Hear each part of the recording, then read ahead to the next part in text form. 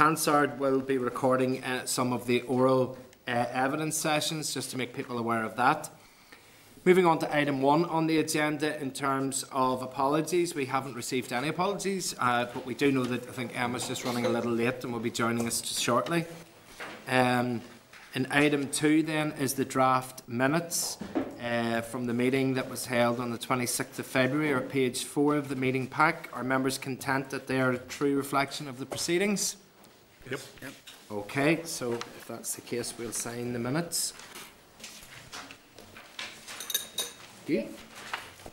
Item 3 for matters arising. One matter that I wanted to bring to people's attention, which is on page 10 of your pack.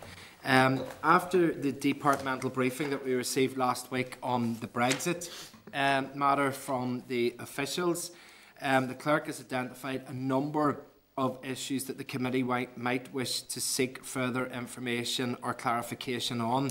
Now, essentially, that's a list of questions that is there on page 10, and effectively what we could do is we could write and ask for an update on those information, on those questions, but if we felt that we didn't get a suitable or an appropriate response to those, then that could form the basis of our questions for the next time that we have the officials up to give their presentation in a few weeks' time.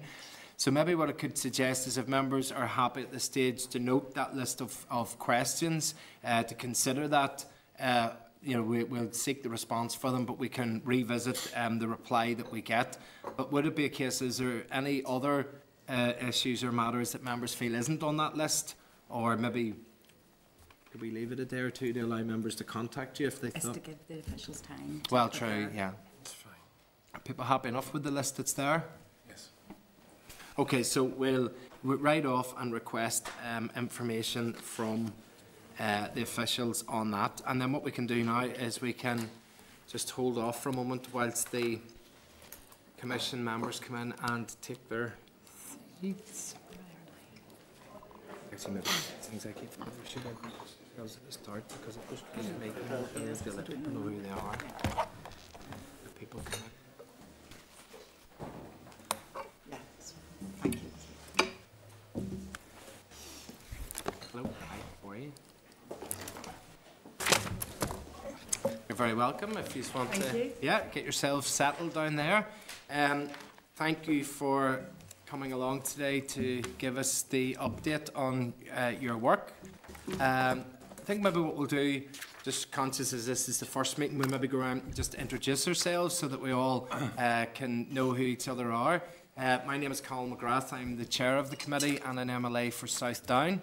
And I'll pass to the vice chair. Mike Nesbitt, vice chair, MLA for Strangford. Ron McCann, MLA for West Belfast. Matt Sheehan, Sinn Féin MLA for West Belfast. Trevor Lunn, independent MLA for Lagan Valley. Yo. George Robinson, MLA, East Londonderry. Christopher Stafford. Oh, sorry, beg your pardon, George. Christopher Stafford, DUP Assembly Member for South Belfast. Trevor Clark, DUP MLA for Southampton.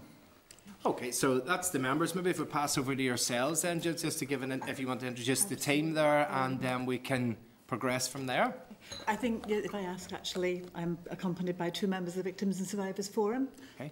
Paul Crawford and Leslie Veronica, and Andrew Sloan, who's our Chief Exec at the Commission. Paul, as you know, the members of the Victims and Survivors Forum are established in legislation and are my primary point of consultation with victims and survivors of the Troubles. So whilst all those people have lived experience, they also bring a range of skills to the table. Paul is a specialist practitioner in mental health, and Leslie is an academic, a lecturer and an examiner. Okay. Well, you're all very welcome along to the committee today. What we'll do is I'll pass over to yourselves maybe then to give us just a short presentation, and then afterwards then we'll open up for some questions of clarification. Just to let you know before we begin, which I never do, but I'm reminding now, is that Hansard are keeping a written record of this, so and that will be available afterwards as well. So I can pass over to yourself, Judith, then just to give us a short presentation. Thank you, Chair and members, and I'm grateful for this early opportunity to come before the committee today. I will provide you with an update on the work of the Commission, and I will discuss the issues of legacy, services and sustainable funding, which are of most concern to victims and survivors. As you know, I'm accompanied by Paul Crawford and Leslie Veronica as members of the Victims and Survivors Forum, who bring their advice to me and are very happy to take questions from you today. I'll make some key points in my opening address, and then obviously we'll welcome questions. Firstly, I would like to talk about why addressing the legacy of the past is so vital to our ability to build a future. The legacy of the past that we live today is 26% of people in Northern Ireland who either affected personally or have a family member affected to this day by a conflict-related incident. 3,720 conflict-related deaths between 1966 and 2006. 40,000 people injured and 213,000 people experiencing significant a range of mental health issues which need to be addressed now. 22 years have passed since the Belfast Good Friday Agreement, and there have been a number of substantial attempts to address the harm that was caused during decades of conflict. However, it's only recently that legislation has been passed with the Victims' Payment, which begins to address the needs of victims and survivors. And as you'll be aware, the New Decade New Approach included a UK government commitment to publish and introduce legislation in Parliament to implement the Stormont House Agreement. This is a significant matter, and it will be for the governments in Northern Ireland and the Republic of Ireland to ensure that this is delivered in a way that is to the benefit of victims and survivors across these islands. As members will know, in May 2018, the UK government published its consultation paper addressing the legacy of Northern Ireland's past, which set out draft legislation for implementing a historical investigations unit to tackle more than, at a minimum, 1,000 deaths which have not been investigated in a way that families have a right to see. An oral history archive to enable people's narratives to be heard and shared. An international commission for information retrieval, which will enable an information retrieval process for those for whom other processes will not deliver what they need, and an implementation and reconciliation group, which is there to give statements of acknowledgement of harm. The consultation drew 18,000 responses from across the United Kingdom, the Republic of Ireland and beyond. And in January 2019, I submitted advice to the UK government on the proposed legislation. My advice contained 45 recommendations in relation to the proposals to ensure that these measures, if implemented, will meet the needs of victims and survivors. And when I talk to people affected by the Troubles across Northern Ireland, Great Britain and the Republic of Ireland, it is clear that their experiences and their needs are very similar. I believe that these needs should be addressed in an inclusive way, and this means that choices and options open to those who live in Northern Ireland should also be open to those who live elsewhere. And that is why, for the first time, I shared my advice with the government in the Republic of Ireland, as well as offering it to the Secretary of State for Northern Ireland. There are clearly different views on the proposed legacy mechanisms. However, it is almost universally accepted that the current system has not been able to address the past and cannot sufficiently address the legacy of the past. It's very clear that in the context of the high levels of disillusionment and low levels of trust which exist across the different political constituencies, then the new approach must be balanced, transparent, must operate within the rule of law, and above all, must be victim-centred. People who suffered harm have waited too long for effective institutions to be established to address their rights and their needs. In fact, it is more expensive, as well as more costly in terms of harm, to leave things as they are than it would be to try to introduce new institutions that could deliver better outcomes for victims and survivors. Failure to act in relation to legacy will obstruct government's ability to achieve its desired outcomes right across the programme for government. This is a societal issue, an issue with impact in every community, and if we do not deal with the past, it will continue to deal with us. Once mechanisms are established, additional advocacy and support services will be needed for those engaged in the processes. And my recommendations sought to ensure that any services build on what currently exists and are designed into the way the mechanisms are structured. In relation to the victims' payment, at least the same need for support and advocacy applies to this. This is a payment for those people who are most severely psychologically and physically injured. And you don't suffer severe physical injury without being psychologically injured as well. So they are by definition the most vulnerable people. And whatever is implemented must be implemented in a way that delivers support and advocacy and help to people as they go through that process and afterwards, regardless of whether they get money. Considerable time and effort have been invested by many stakeholders in recent years to impress upon government the importance and necessity of acknowledging these people who are severely and permanently injured by their experiences. And I would like to commend the inspirational individuals of the WAVE Injured Group who have been so instrumental in bringing this case to a point where we have implementation at Westminster. Whilst the victims' payment regulations in 2020 differ in significant respects from my advice, I still welcome that they will deliver the support that the most severely injured have awaited for far too long. I welcome the altering of the date parameters of the victims' payment scheme. However, as I stressed in my advice and in my response to the NIO consultation, the exclusion of those suffering severe and permanent traumatic injury as a consequence of bereavement who were not at the scene, it's causing hurt. It's some of the hardest phone calls I get.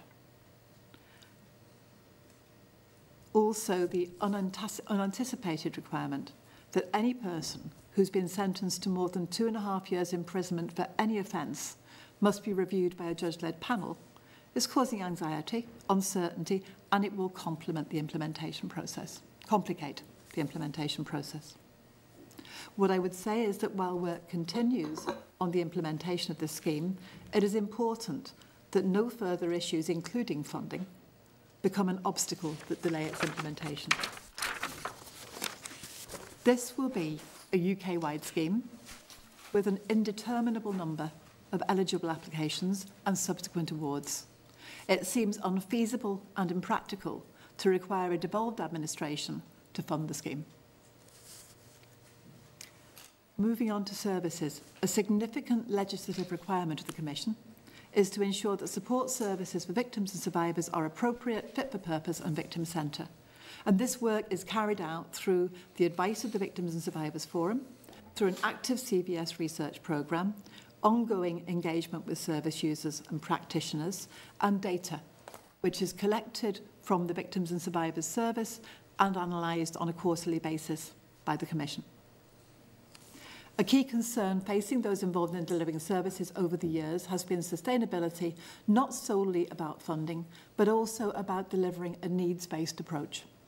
And the introduction of a new service delivery model in 2017, in line with the Commission's advice, has brought with it a number of significant changes to how individuals are supported, which provide greater flexibility to the individual and recognise more complex needs. Under Peace for funding, a network of health and wellbeing caseworkers has been employed across the region to ensure that individuals have their needs identified and addressed in a holistic and coordinated way. And I would like to take this opportunity to highlight the key role that the Victims and Survivors Service and their health and wellbeing case managers and caseworkers have played in successfully rolling out a needs-based approach across Northern Ireland and into the Republic of Ireland and other parts of the UK. It's particularly welcome for those individuals residing in Great Britain and the Republic of Ireland who nevertheless continue to experience a different level of understanding within their communities of the difficulties they face, as well as a different level of service provision to that the people in Northern Ireland experience. Evidence of the quality of service delivery is monitored by data gathered by the BSS and reviewed, as I said, on a quarterly basis by ourselves. And the implementation of our standards for service delivery, standards which are developed in partnership with service users, with those who provide service, and with subject matter experts.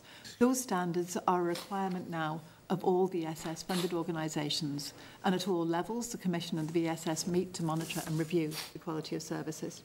I want to say a few words about the Regional Trauma Network and to mention our forum replenishment process before I finish. The Regional Trauma Network is a significant measure within the Stormont House Agreement, and the impact of the Commission's advice is referenced in that agreement. This network must be comprehensive, focused and equipped to deal with what is fast becoming a mental health crisis in Northern Ireland. There is a deep but complex and enduring relationship between our mental health crisis and the legacy of the Troubles. The network must also be grounded in the ongoing work of the community and voluntary sector and integrated with the growth in capacity and capability within the statutory sector so that trauma is recognised and responded to wherever it presents.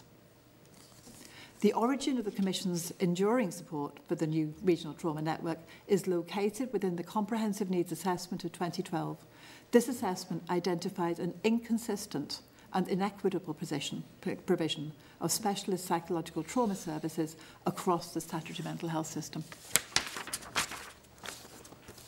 I'm aware that there have been a number of concerns and issues that have been raised by the VSS and by organisations relating to the Regional Trauma Network service delivery model. And this, whilst there are significant issues which I am reassured are being resolved through dialogue, it has still compounded delays in establishing the new service. This is a service we need now.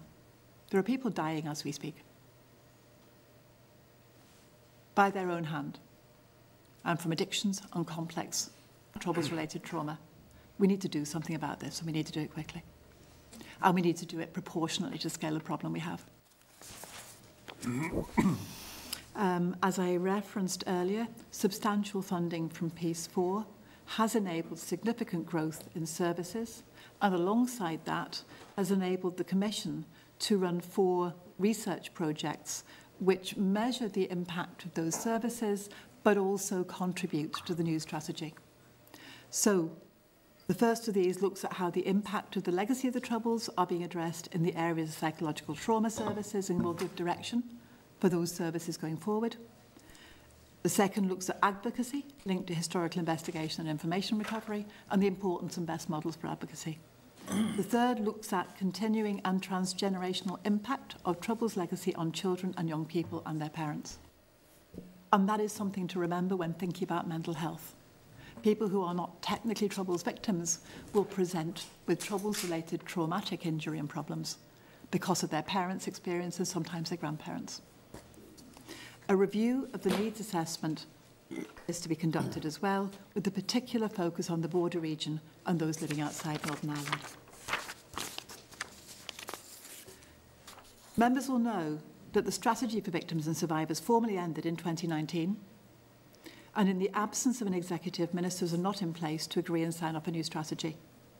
Therefore, I provide advice to the Executive Office, making recommendations in relation to an extension of the funding for the Victims and Survivors scheme.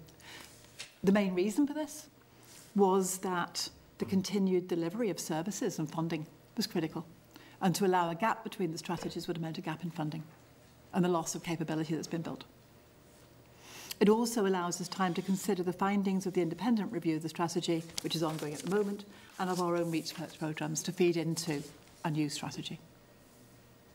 My advice also highlighted a number of areas that require attention in the new strategy, such as how best support the bereaved, how best to support those living outside Northern Ireland, and the need to look at gender-based issues. It also reflected on how strategy partners should continue to build on the constructive engagement across government departments, and I believe that a cross-departmental approach will be key to the new strategy. There will be an extensive programme of engagement by the Commission over the next number of months with individuals, service deliverers, government departments and other stakeholders to inform advice on the new strategy, and that advice will be delivered in September 2020. On the forum replenishment, in the next number of weeks, I will begin the process of replenishing the Victims and Survivors Forum. Similar to my last appointment process, this will be an open and transparent, competence-based approach. It'll involve a wide-ranging programme of civic engagement and awareness raising to underpin that process and to make sure we reach people and engage with those who will have troubles-related experiences, who will meet that definition of a victim, but may not see themselves as victims and survivors, although they are no less affected by the conflict. And I envisage this forum will be replenished by December this year. So in conclusion, Chair and members, I believe that as a collective community, addressing the issues that are brought to my office by victims and survivors will improve not just their own well-being, but the well-being of all of society. In treating victims' needs as societal needs, we will help Northern Ireland to heal from the wounds of our past, and we will build on a solid foundation towards a future that offers peace, prosperity and growth for all that live here. Okay, Judith, thank you very much for that very comprehensive report, and that's very much appreciated given that we are a new committee that has come together. You've made some very stark remarks in there that should bring it home just the urgency that there needs to be with this, not least the line that you said about people who have suffered have waited too long.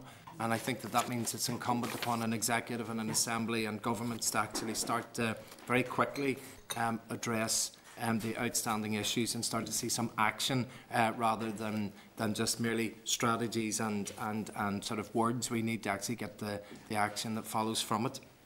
In terms of maybe just a few questions, if I could just maybe kick off with a few questions.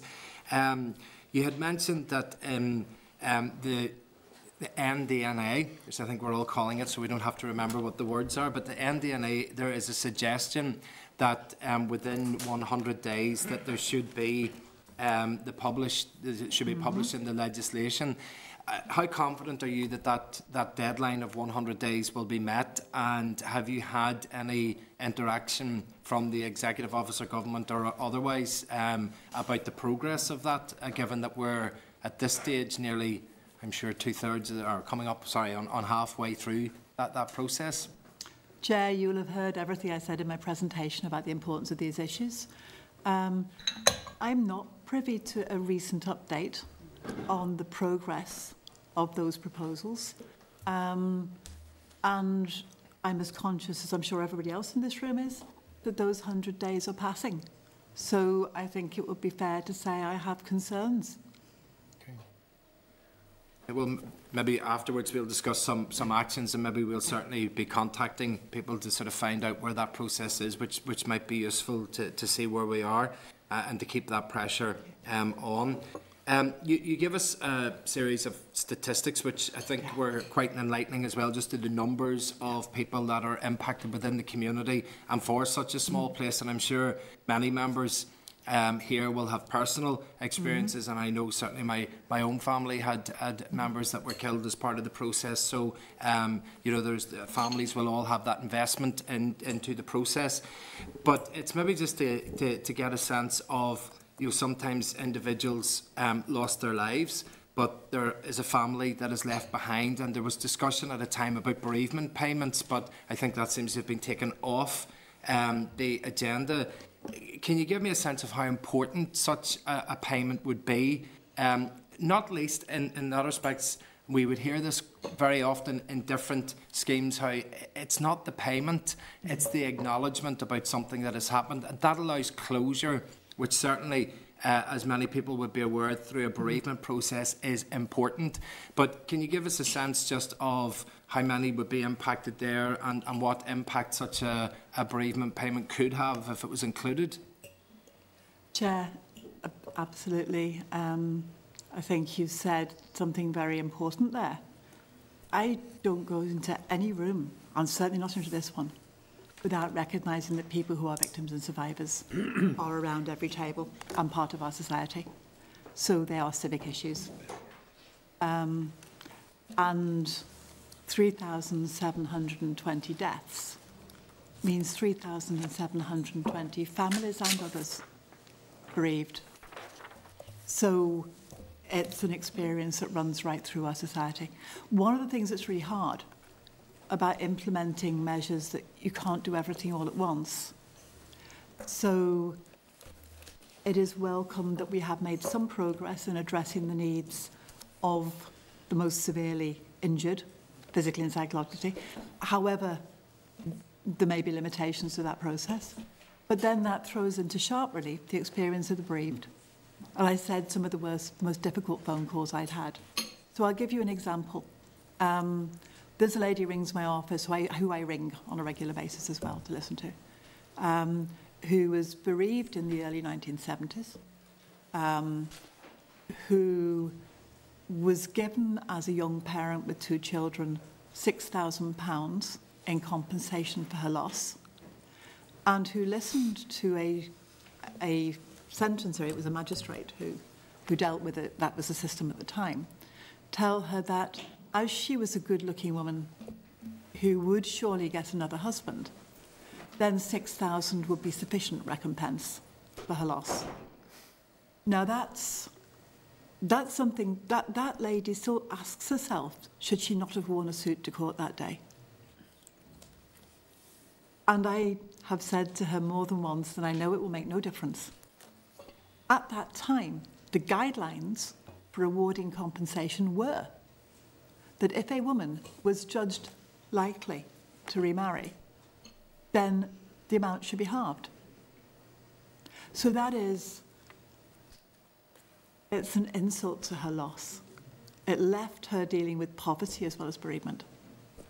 And it was certainly not acknowledgement of her loss.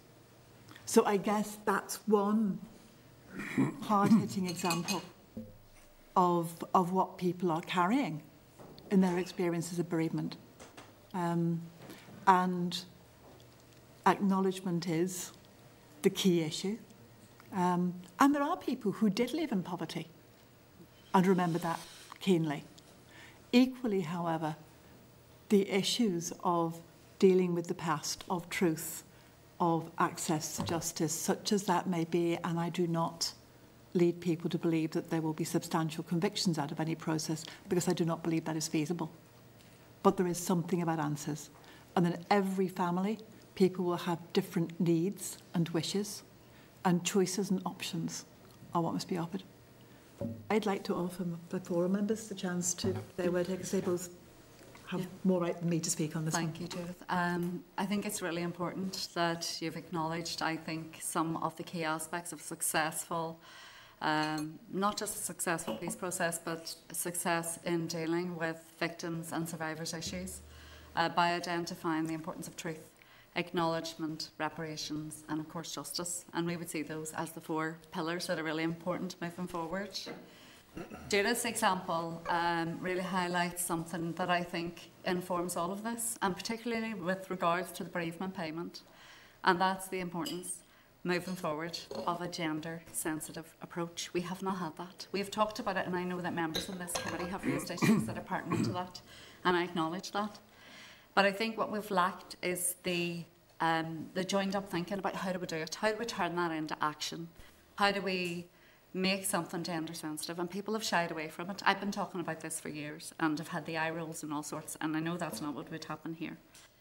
Why do I think that a gender sensitive analysis might be related to your original question? The majority of people who were bereaved were women, and those women were left. They suffered great socioeconomic harm. They came right across the board. Some were lucky enough to get some sort of state pension, many did not. Those women were left to bring up families in poverty when they likely could have anticipated that would not happen. We hear the example from Judith of the great sexism that existed at the time and how that impacted on how those women were treated. So I think that, you know, that's another area of work to be looked at, but I think it's very worthwhile. I really genuinely do. And I think that if we look at that sort of approach, we can start to unpick maybe that complex relationship between reparations, which I know some international reports have criticised us for not having the reparations bit right, but there's lots of bits that we're working on. I mean, I'm very positive about things. I'm very positive on the forum anyway, as they'll all tell you, but I'm very positive about things. I think we're really, the zeitgeist is right now for us to turn a corner and take this on to where it needs to be, and that we really need to be getting into a deeper level of constructing peace and that these type of things are all relevant. But it is a relevant question. I agree with Judith. I think for us, particularly on the forum, we were more focused on the needs of severely injured as we watched people getting older. And obviously, because you're getting older, you're having more medical problems anyway. If you're then also severely injured, that has a huge impact. You maybe don't have the people around you to help you the way that you would have had when you were younger. And I think that we took the right approach with making that group the priority, which we did for the last number of years to campaign to get the victims' payment. But certainly, that's something that we would be thinking about in the future, is having discussions around reparations. Okay. Do you want to add anything, Paul, or are you? Well, I would like to say just a couple of things. I fully agree with both the Commissioner and with Leslie. But there are a number of things. It is disappointing. You mentioned 100 days. It's disappointing that there hasn't been clear and transparent communication on where that stands as we reach the halfway point. And I would be concerned, given the track history of being over 5 years since the Stormont House Agreement. And we're still waiting on it, and now we've 100 days and we're 50 days into that. So that is an issue, and I think it is an issue which potentially already starts to undermine by creating that worry that it might not be done, which could then lead to negativity when what we need is a can-do attitude. I also think that there is an opportunity here, for want of a better way of putting it, for people to stop working in silos and to have a joined-up approach, because the victim survivors issues, the statistics that Judith quoted are the tip of the iceberg in reality. It goes right across society, it goes right across generations. And when we are in the forum, we're looking at not just the past, we're looking at the past in relation to today and to creating a better future, and to trying to ensure that the conditions where conflict happened in the first place are not recreated. The final thing that I would really like to say is, I know, Chair, it sounds strange calling people Chair, I'm sorry. You used the word closure, and I think that language is crucially important. And in reality, for people with the lived experience, the horrific and sometimes repeated lived experience, closure does not exist.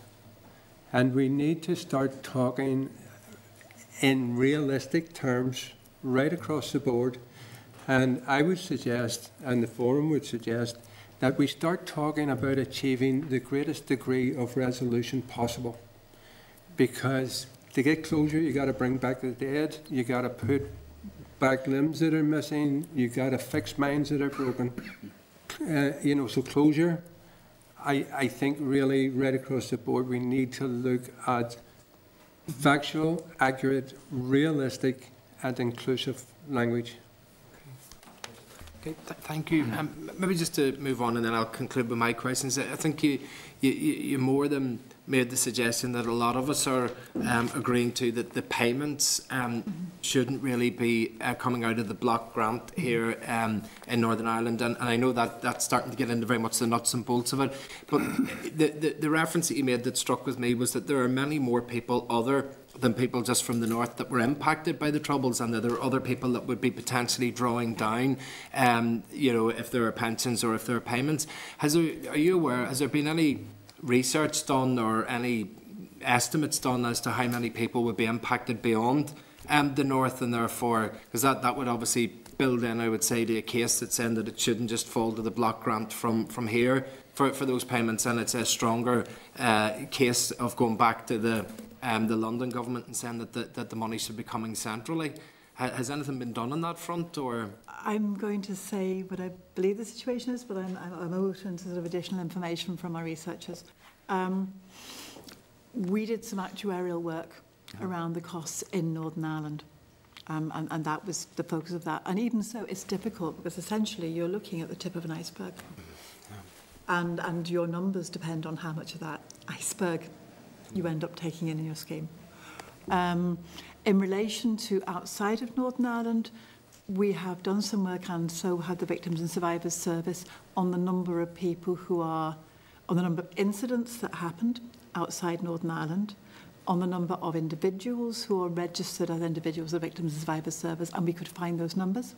But when you consider that actually everybody who served in Operation Banner, for example, you know, depending on their financial, or depending on whether they already have payments in excess of this amount that are specific to their injury, but if they don't, they're equally potentially eligible. So it is a piece of work that needs to be done, but it's important to remember this is not just the Northern Ireland scheme.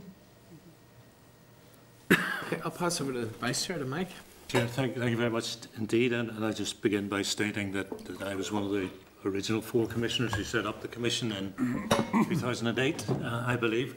You're all very welcome. I particularly want to acknowledge Paul's presence and your multiple losses during the course of the conflict, Paul. And I also agree with you, I don't think there's any such thing as closure. I think there's a burden that you're going to carry to the grave, and our challenge is to try and lighten that load for you. Absolutely. A few things I want to touch on, beginning with the Stormont House Agreement. Paragraph 27 begins as follows. The Commission for Victims and Survivors recommendation for a comprehensive mental trauma service will be implemented. What did you have in mind, Judith? Okay. I think that the Stormont House Agreement was actually written before my time, Mike, but the Commission's advice at that time, it was always envisaged that at a society, and certainly at a service-wide level, we needed a health service that recognised and responded to trauma where it met it. So whilst our advice was absolutely focused on the need for our health service to be troubles-informed, trauma-aware, and to stop a situation where we have massively high levels of prescription, have had for decades. I would imagine many people go into GP, I would be confident many people go to their GPs with back pain and ongoing dependency on prescribed medication and don't get recognised as victims of trauma and referred to the right services. That needs to be addressed. But do you think the Commission saw it as a service specifically for victims and survivors? I think we always saw it as a service that was focused primarily on troubles-related trauma. We didn't see it as being limited to a narrow sector, though, because we'd always advised that it was part of a wider health service and part of upskilling that wider health service to actually recognise trauma that was troubles-related and deal with it where it met it. I'm really not clear. Was it for victims and survivors, or was it a more general National Health Service? I know that this is what you're making. Yes, of course, we were talking about victims and survivors, but we saw that as being not just those people identified as victims and survivors, but those who will be in contact with every part of our health system and not necessarily identifying as such. Are you aware the Department of Health has taken legal advice on whether... I am, yes. Are you aware of what the... I'm not asking you to tell me what the advice is. Are you aware of what the advice is? I believe so, yes. Okay. Victims' payments, as you say, are coming out of London. You gave advice, not all of it was brought forward. It's for the most severely injured. Is it right to say that the criteria which will define the most severely injured have not yet been published? In the regulations, I believe there's reference to the scales and existing mechanisms that would define those injuries. So we recommended that it be based on examples from the Industrial Injuries Compensation Scheme and the Armed Forces Compensation Scheme, where you have scales which describe levels of both physical and psychological injury and enable the levels of payment to be tied to them. And I believe, you're asking me, it's a very big piece of regulations, but I believe those things are actually referenced in the regulations as a model for determining severity. Your answer is not answering my question. Are the criteria set? I believe that I believe that there is a model, tried and tested, which is referenced in those regulations. Okay. Yes. To put it another way then, Judith, colleagues of mine have been liaising with the Northern Ireland office who say the criteria are not set. And on that basis, it would not be possible to advise with any surety any victim whether or not they would qualify. Okay, well, I can't answer for their Northern Ireland office. My understanding of that would be there is a model there. We aren't starting with a blank sheet of paper. Knowing when any individual will be placed in this place or that place on the model, you won't know until they've been through the process. If we look at funding, in my time, the funding of victims and survivors groups was a large issue for two reasons. It was annual, which meant there was very little continuity and security of funding, and it was also competitive. So the groups who should have been sharing best practice did not share best practice for fear that they would lose out in the next funding round. Have you taken a view and have things moved on? We've certainly delivered significant advice around the funding for Victims and Survivors Group. I think there's been a real shift. Those groups who deliver services to victims and survivors and are funded by the VSS are service providers.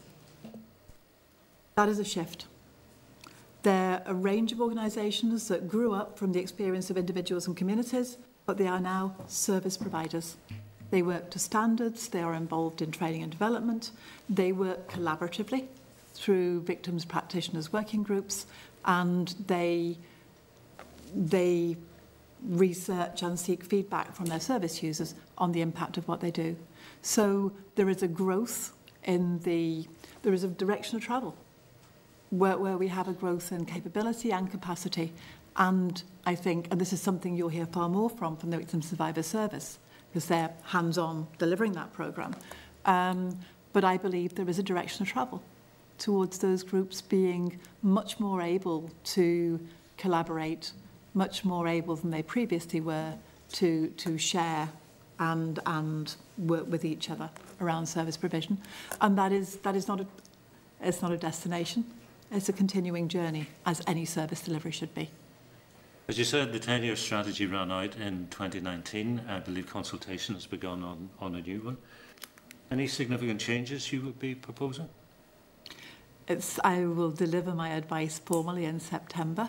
There are a number of themes I think we need to address. I think that the issue of people who live outside Northern Ireland is a theme that needs to be addressed. I believe, and I said this in my presentation, that locating this strategy with just one government department actually, mitigates against, in some ways, what needs to be achieved, which is a real cross-programme for government impact. This is a societal impact issue. It impacts severely on health and justice and the Executive Office and Department for Communities, but actually it impacts everywhere. So it will be much better seeing a cross-departmental strategy. As Commissioner, I advocated and will continue to advocate that there should be something deliverable in our outcomes for the programme for government that clearly pulls together the different aspects of dealing with the past and victims and survivors issues. The last strategy seemed to suggest that over the course of 10 years we should move towards mainstreaming the delivery of services rather than having bespoke victims and survivors services. Do you think the sector is ready for that? I certainly don't think we're ready to dismantle any of what we have, but I think the way forward isn't to do that. I think if you take the proposals for the Regional Trauma Network as a model, what you would be looking at would be community-based delivery by a range of organisations with their roots in the community, and integration at the more acute levels with a health-led provision, but really good integration. And this is an integrated service delivery model, bringing together statutory and voluntary partners to give the capacity and the community engagement that you need to address the issues. And for me, it's building that model. But I mean, the advice is still to come. Again, I actually want to see if my forum members want to add any thoughts on that. Could I say, I think that comes to what I was saying about previously working in silos and getting away from that. The regional trauma network needs to be just that, not a service. It needs to be a network. And the organisations which are already there, which are within the community and voluntary sector, have decades of experience. They quite often have their own life experience as well. They know their own part of the community. And it is essential that the mainstream statutory bodies work more closely and more in partnership with the community and voluntary sector, and that the greatest amount, as is reasonably possible, of the regional trauma network be delivered within the communities where the impact is most felt. And there are probably about 5 of those across the north, which are really the urban villages areas. So upskilling in regard, upskilling the people who are already in the victim sector, but also upskilling the rest of the main statutory bodies, anybody delivering services, in essence, to be trauma aware, and to particularly GPs to be able to make the appropriate direct referrals, which probably would be much more cost effective and cut out, possibly four or five steps. So, in short, it needs to be coordinated, it needs to be community based, and as far as absolutely possible. And I would say should, and as far as possible, include upskilling people with life experience to actually work in that area with other people. A big factor in delivering that, Paul, is going to be how services are procured. And I know there's concern over Protect Life 2, the suicide prevention strategy, that procurement could knock out smaller voluntary community sector groups who've been working with communities, not for years, but for decades. So appreciate it. Could I pick up on that and say I believe it's really important that that doesn't happen, and that at whatever stage that procurement process is at, we need to engage with it now to make sure that doesn't happen. It's not advanced. The point has been made. Sorry, could I just add one other point, please? I'm sorry for coming back. We hear an awful lot about PTSD or complex PTSD. And the reality is that there is quite a few people diagnosed with that, but it goes much wider than that. And in actual fact, within the communities, and one of the big reasons why it needs to be community-based and as far as possible, social isolation. There's people in the area that I come from. I've lived in West Belfast all my life, and I know people of my age in their 60s who have not went past the city centre in 30 years, who are very hard actually and afraid to come out of their own homes and require that support. So it's not just your high end, your PTSD. It's from social isolation to anxieties to depression, etc., and that is a lot of people, and that's the people that you need to provide the service to, and to me, the joint up approach, getting out of the silos, partnership working, and GPs making the proper referrals in a timely manner. Pat?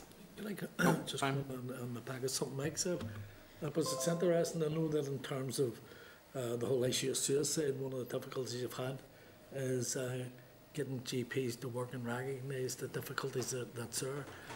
How can you expand that to ensure that people who go to the GP are getting the type of treatment and are being pointed and signposted in the right direction?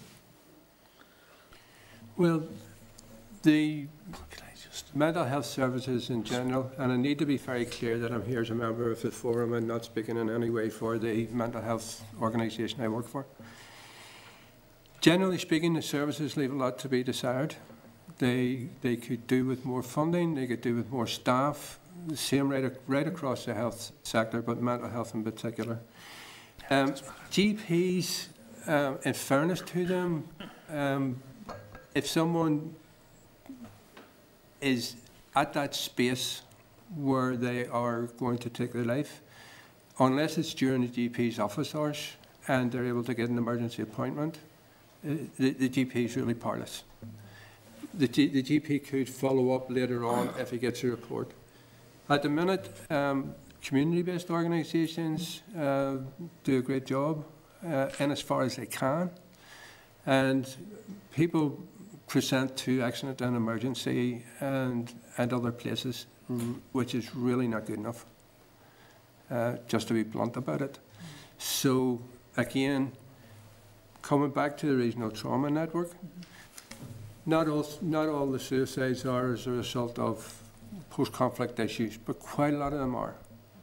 Not all of the excessive prescription medication and other addictions such as alcohol are as a direct result of the conflict, but quite a lot of them are.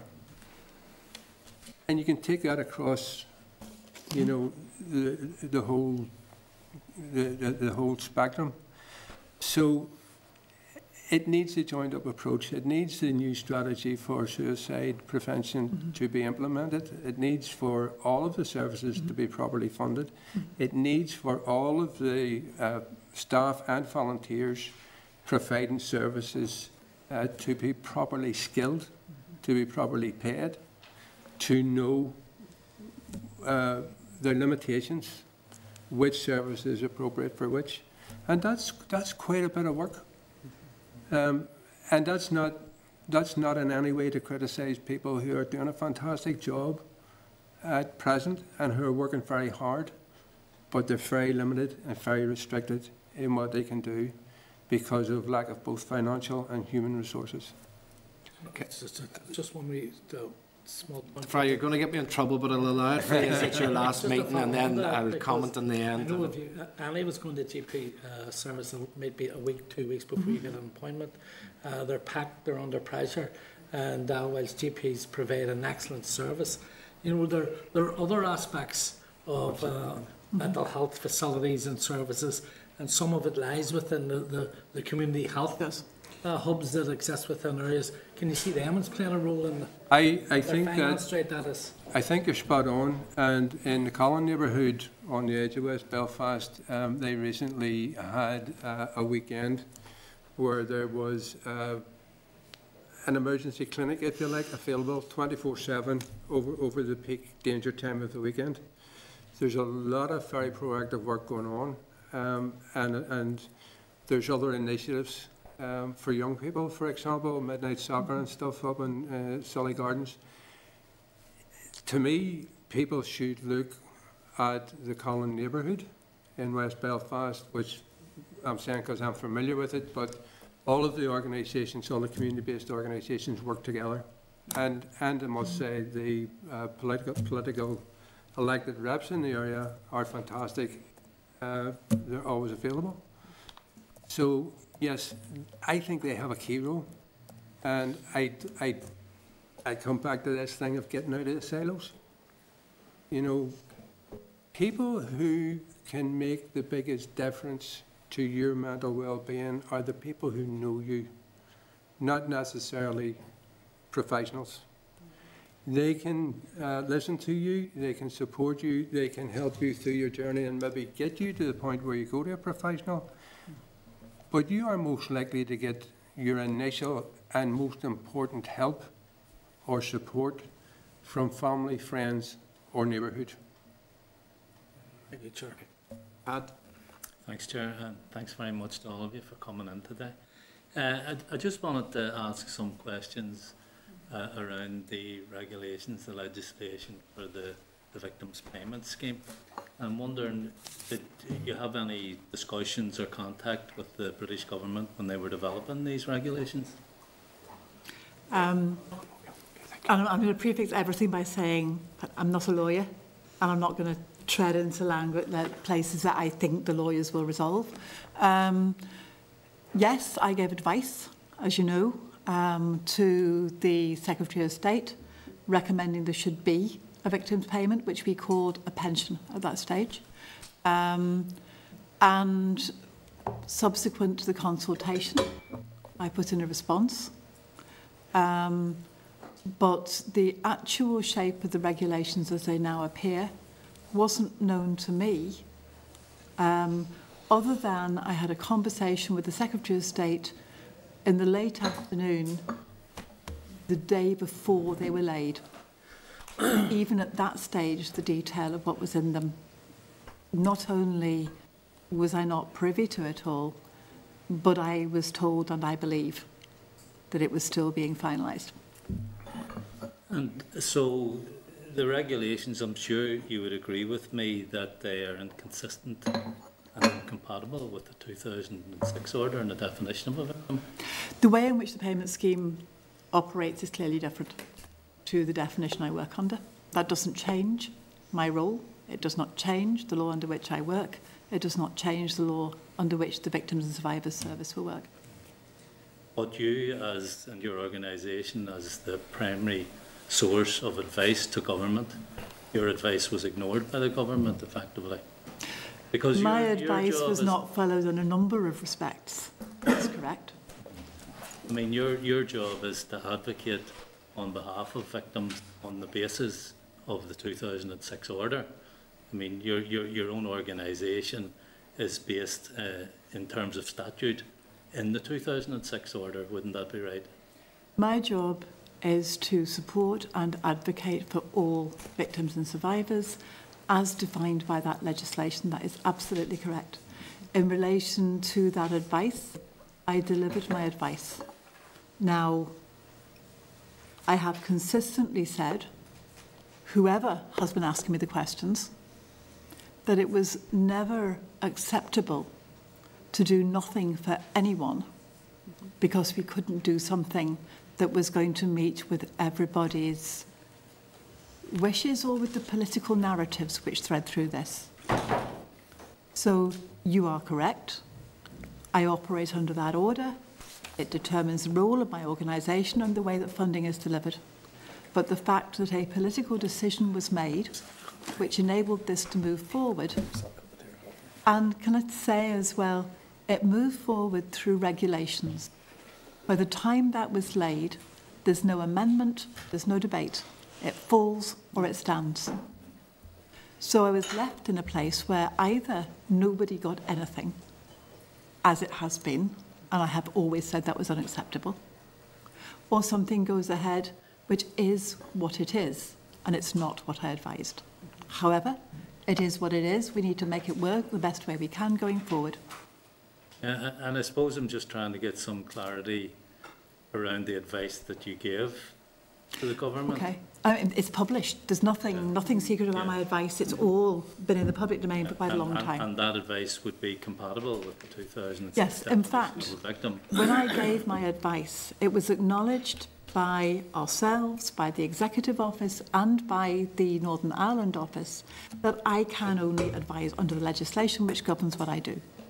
Therefore, I did not offer any advice beyond that legislation because I couldn't. But the decisions that were subsequently politically made enabled the scheme to move forward. I'm not saying that they were in accordance with my advice, they were not. And since the publication of the regulations, have you commissioned any advice in relation to the incompatibility with the 2006 order? I think my clear understanding as it sits is that nothing changes about my role, about the legislation I operate under, or about the way that funding through the Victims and Survivors Service will be. The fact that the new piece of legislation has a different and, I have to say, very unclear implication for who will get this payment doesn't change my legislation or my way of working. And I'll come on to that in a second. But the reason I asked you that question was because in the statutory duties of the Commissioner, it states that the Commissioner shall keep under review the adequacy and effectiveness of law and practice affecting the interests of victims and survivors.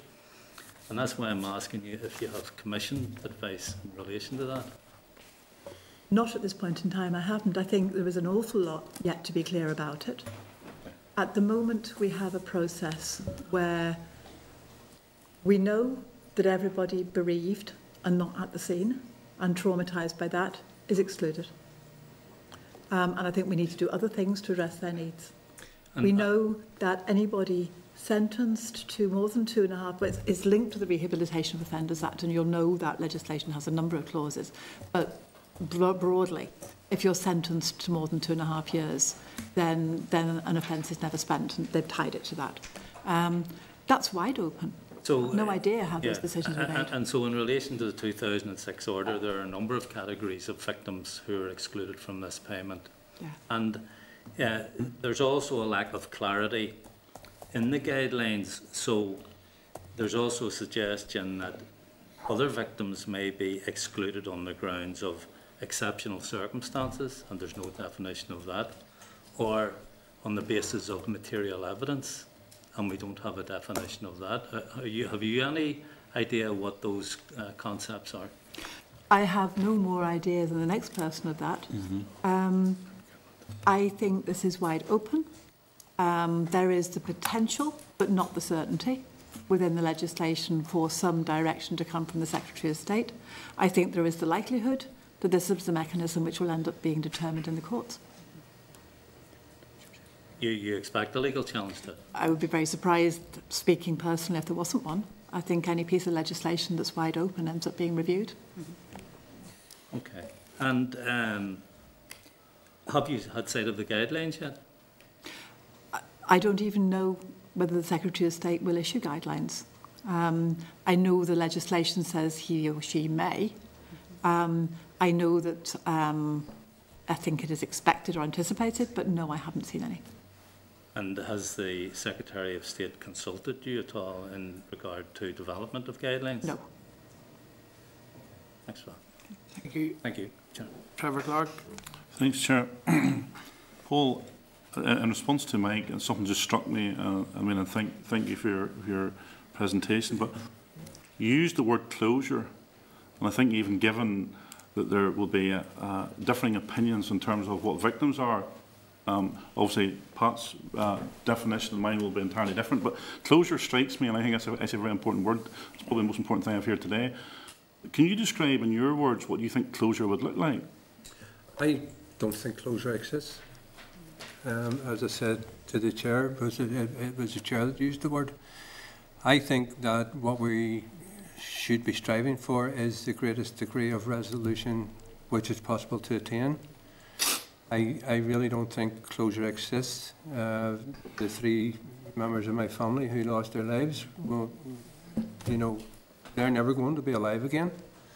Likewise, right across the injured.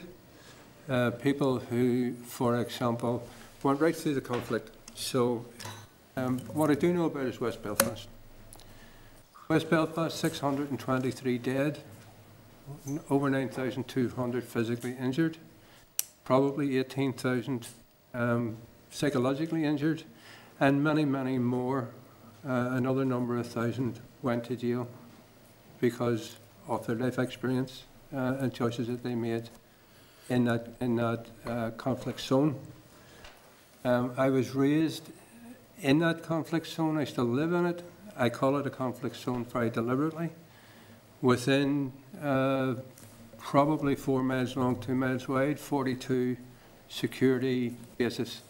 That is the area that you're working in. Population at that time, 60,000. You're probably pinning it down to a fifth to a quarter of the population of West Belfast directly impacted. And I mean directly. Dead, injured, in jail, getting arrested. I myself have never knowingly broken the law. I was arrested many times. I was beaten many times. I was tortured. I was a teenager in West Belfast. These are things that I say not to throw anything out there or everything's our fault or everything's our fault. I throw it out there to say these issues are alive, every one of those issues, and right across the spectrum. And if you were to, you were saying yourself and Pat, your idea of a victim will be different, but you will have your own list of your side of it. You will have your own life experience. Those are the things, and I think it's a crucial point. Those are the things, and those life experiences, they need to be addressed to the greatest degree possible. And the way to do that is to fully implement the Stormont House Agreement, because to do it any other way is to prejudge, and since you've raised it, whether Pat's right or whether you're right, that's not the way it should be. People have suffered. People, not unionists, loyalists, Republicans, or loyalists, or others. People, human beings. Human beings suffered, and human beings took action according to where they found themselves in their own life experience. In my father's case, my father's life was taken by the UVF. I have no animosity towards any of the UVF volunteers. I know I don't say terrorists. UVF volunteers who took my father's life. I can't in any shape or form say anything was right about it whatsoever, but I can acknowledge that I have no animosity, and that the people who did that have a very different life experience than me to that point. The Stormont House Agreement structures are best placed. They're agreed by the two governments. They're agreed by the main parties here as the best way to move forward. Then without, I'm sorry I'm going on a bit, but I will stop. Without getting in and reigniting the conflict, going through the properly established structures with the proper support to get the answers to your question from whoever the other side or sides might be. And it's complex, it's difficult, it's financially expensive. However, I would argue in the long run, financially, emotionally, and societally, if there is such a word, much more cost effective. So I mean, I wasn't challenging you because you're perceived to be from a different perspective. Oh no, I didn't think you were. Don't take that way. I hope I didn't come across that way. No. I think that's something. I want to just qualify that in case. You have to try harder than that. Because I'm going to come back at you, obviously. My father worked for the security forces. My brother worked for the security forces. Yes. We grew up checking under our cars. We grew up with that. That was the way we grew up. So I may not have lived in West Belfast. I may have lived in sleepy Randallstown. My brother served for the British Army. He couldn't come and visit his mother. Absolutely. That was the experience we had. My brother-in-law was murdered in T-Ban for doing a day's work, for coming home as a workman in the van and killed with 7 of his colleagues. So these people made choices because they chose careers. My father and my brother, in my words, legitimate forces, British Crown, they worked for them both. My brother was a civilian worker, working in an army base, and he was killed because he worked for the British forces. So there was victims right across, and I accept that. I mean, I've just reading both your stories on the internet. I mean, both very harrowing and sensitive. So I'm not going to, I mean, I may use different words than you. I mean, I don't care which label we give the individuals who perpetrated murder. In my eyes, they were all terrorists. So from both sides, they were terrorists. So you might not want to call them that, but that's what I call them all, because they took your father's life, and it was terrorists that took Leslie's father's life, and it was terrorists that took my brother-in-law's life. So in my book, they're terrorists, and I think we have to call them that. And I think, now, you say about the Stormont House Agreement, it may have got broad political support. However, I do not believe that it got broad political support within our communities, each of the communities we come from. Because where you get to a position that you equate someone who went out to take another man or woman's life as someone the same as the person that they tried to murder as an equal, I don't think that will ever wash. But one of your words struck me in response to the chair, and that's why I wanted to come up to actually ask you what this looked like, what this resolution, and I accept what you're saying. Closure won't fix it, because closure doesn't bring any of those thousands of people back. The other thing struck me, and I'll just roll this into 2 questions. The other thing struck me actually was about the stats for West Belfast. Now, I'm not picking on West Belfast. Just when I looked at the stats, and this nearly turned this into a health debate, because I'm not sure that the model works. You refer to the GP during the day. I have a family member who's PTSD. Went to the GP during the day, was referred to the crisis team, difficulty getting to see the crisis team. The crisis team made the phone call and didn't want to see the patient. So here you have a GP saying, needs to see the crisis team. Here you have the crisis team saying, no, you're okay, because they told the crisis team on the phone they weren't suicidal. To me, that doesn't work. The system's broken. Now, that's not conflict related, but it's important that that individual still has PTSD, and I think that goes back to Mike's in terms of the whole mental health stuff. Why are we separating these? I mean, for me, I think we need the expertise in the one place, and everybody should be feeding in that, because whilst there has been a difference between victims in terms of those conflict-related troubles, there is still an awful lot of people who are dying day and daily because of mental health issues not directly connected to the troubles. But if I look at the stats to West Belfast, per head of population, I'm not trying to criticise you, I get concerned that some people hang their hats on the public sector, or sorry, the private sector or the community sector delivering massive gains. I stand to be convinced, and actually the stats reassure me that my thought pattern may be right, because per head of population in Belfast, there is still more people dying from mental health than there is outside of Belfast. So the reason I'm making that point to you, Paul, is I don't actually believe that the community sector can deliver this. I think there's much more expertise needed to crack whatever this is and wherever it's went wrong. So that's probably a statement more than anything else. Well, listen, I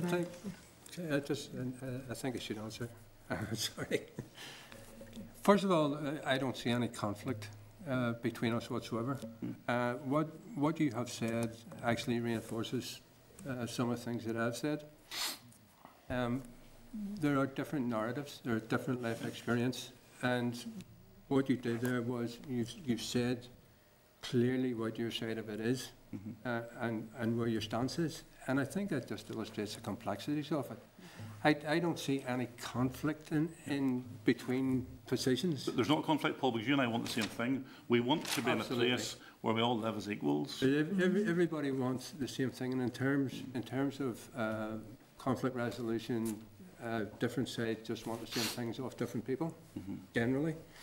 In regard to West Belfast and the community thing, that is tied with what I'm saying about not working in silos. Now, I'm not saying it should be purely community and voluntary sector. What I'm saying is they have an important role to play, as does indeed the statutory sector. What I'm saying is it needs to be joined up, it needs to be partnership, and quite a lot of it needs to be community based. And in regard to treating people the same, I'm not talking about a moral equivalence. I'm not talking about. I'm not talking about anybody being right or wrong. I'm talking about human beings who have suffered. And for me personally, I cannot picture myself being in a position to refuse to help a human being who has been harmed in whatever way. And I think actually, and again it's a personal thing, I don't think we can really move forward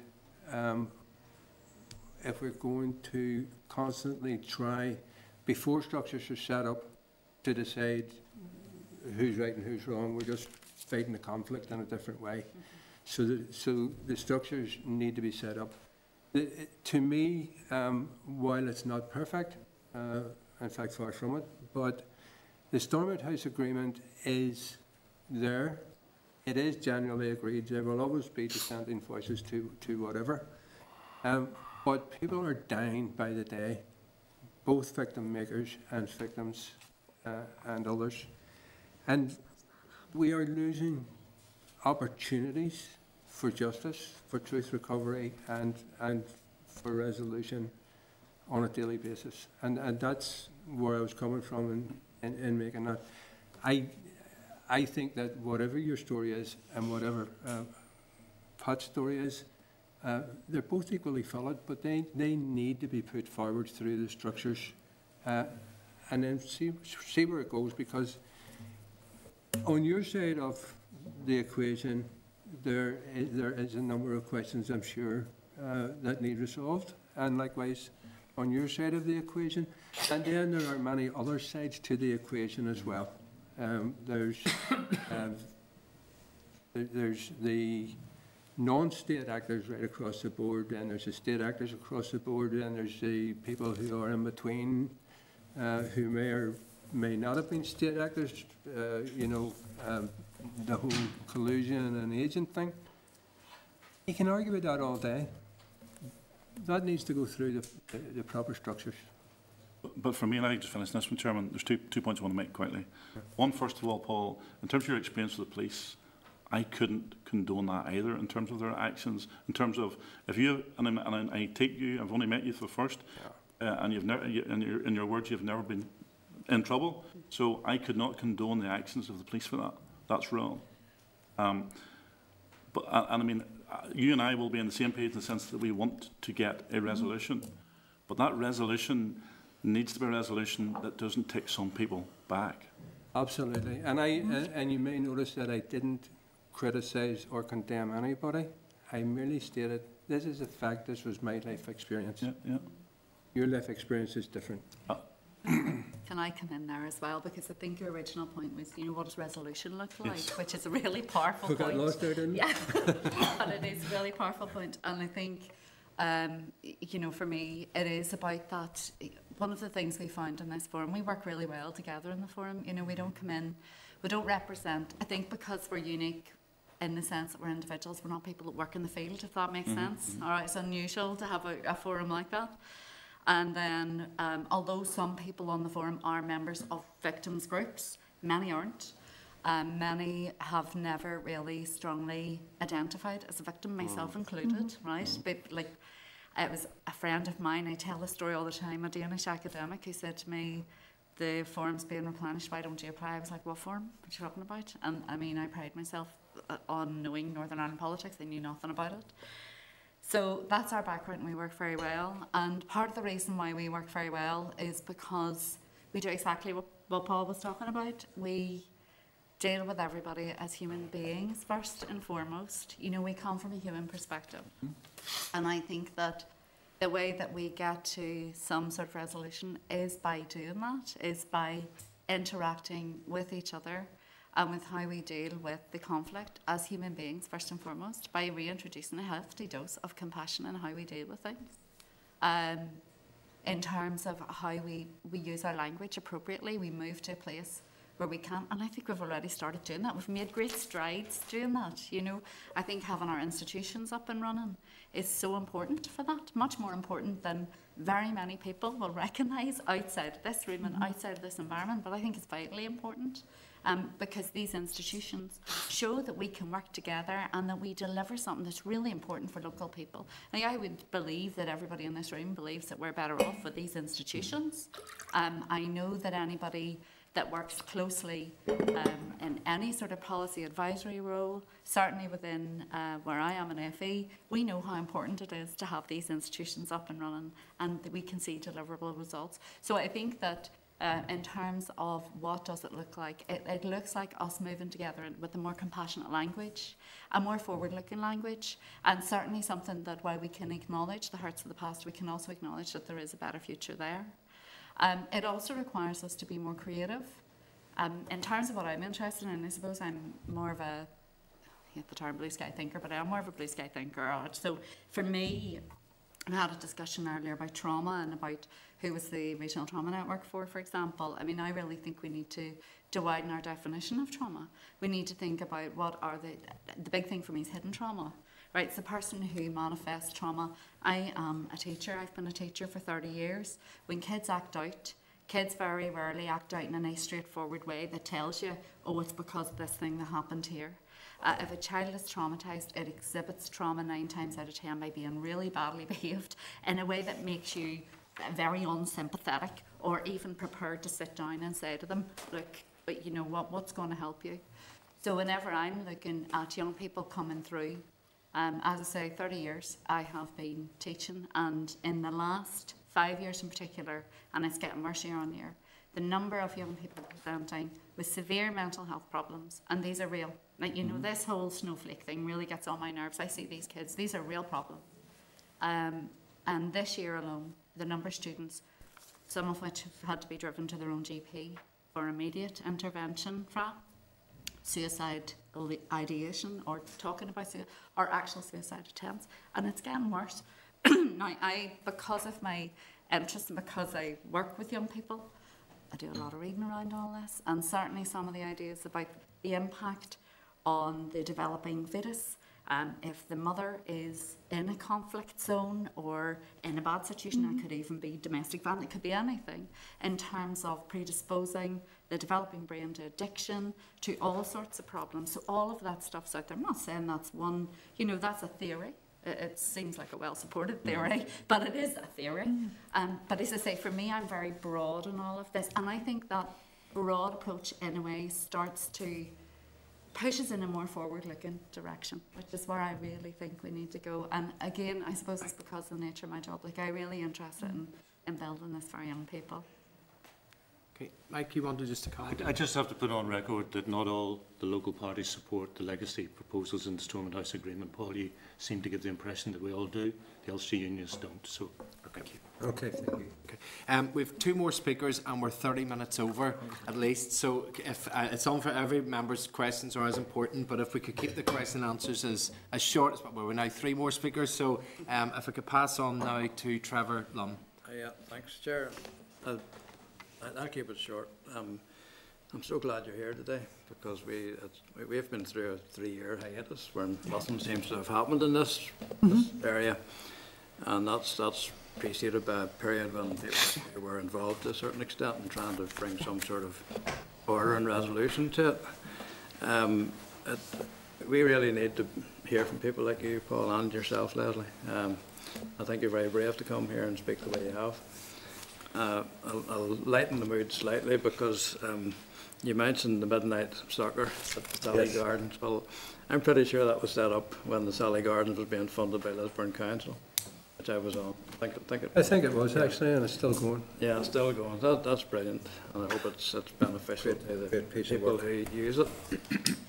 This question of the definition of a victim, we keep coming back to this, and I'm not sure how many years now we've been discussing or arguing about this, and there are some of us who decided some years ago that it was probably worthwhile for, in terms of the greater degree of resolution, I think that is what you meant, that it might be possible to bite the bullet, for the sake of, that's not an unfortunate phrase, but you know what I mean, and to accept that for the greater good it might be better to offer some sort of recompense, however unsavory it felt at the time, to people who were the victims of their own hand.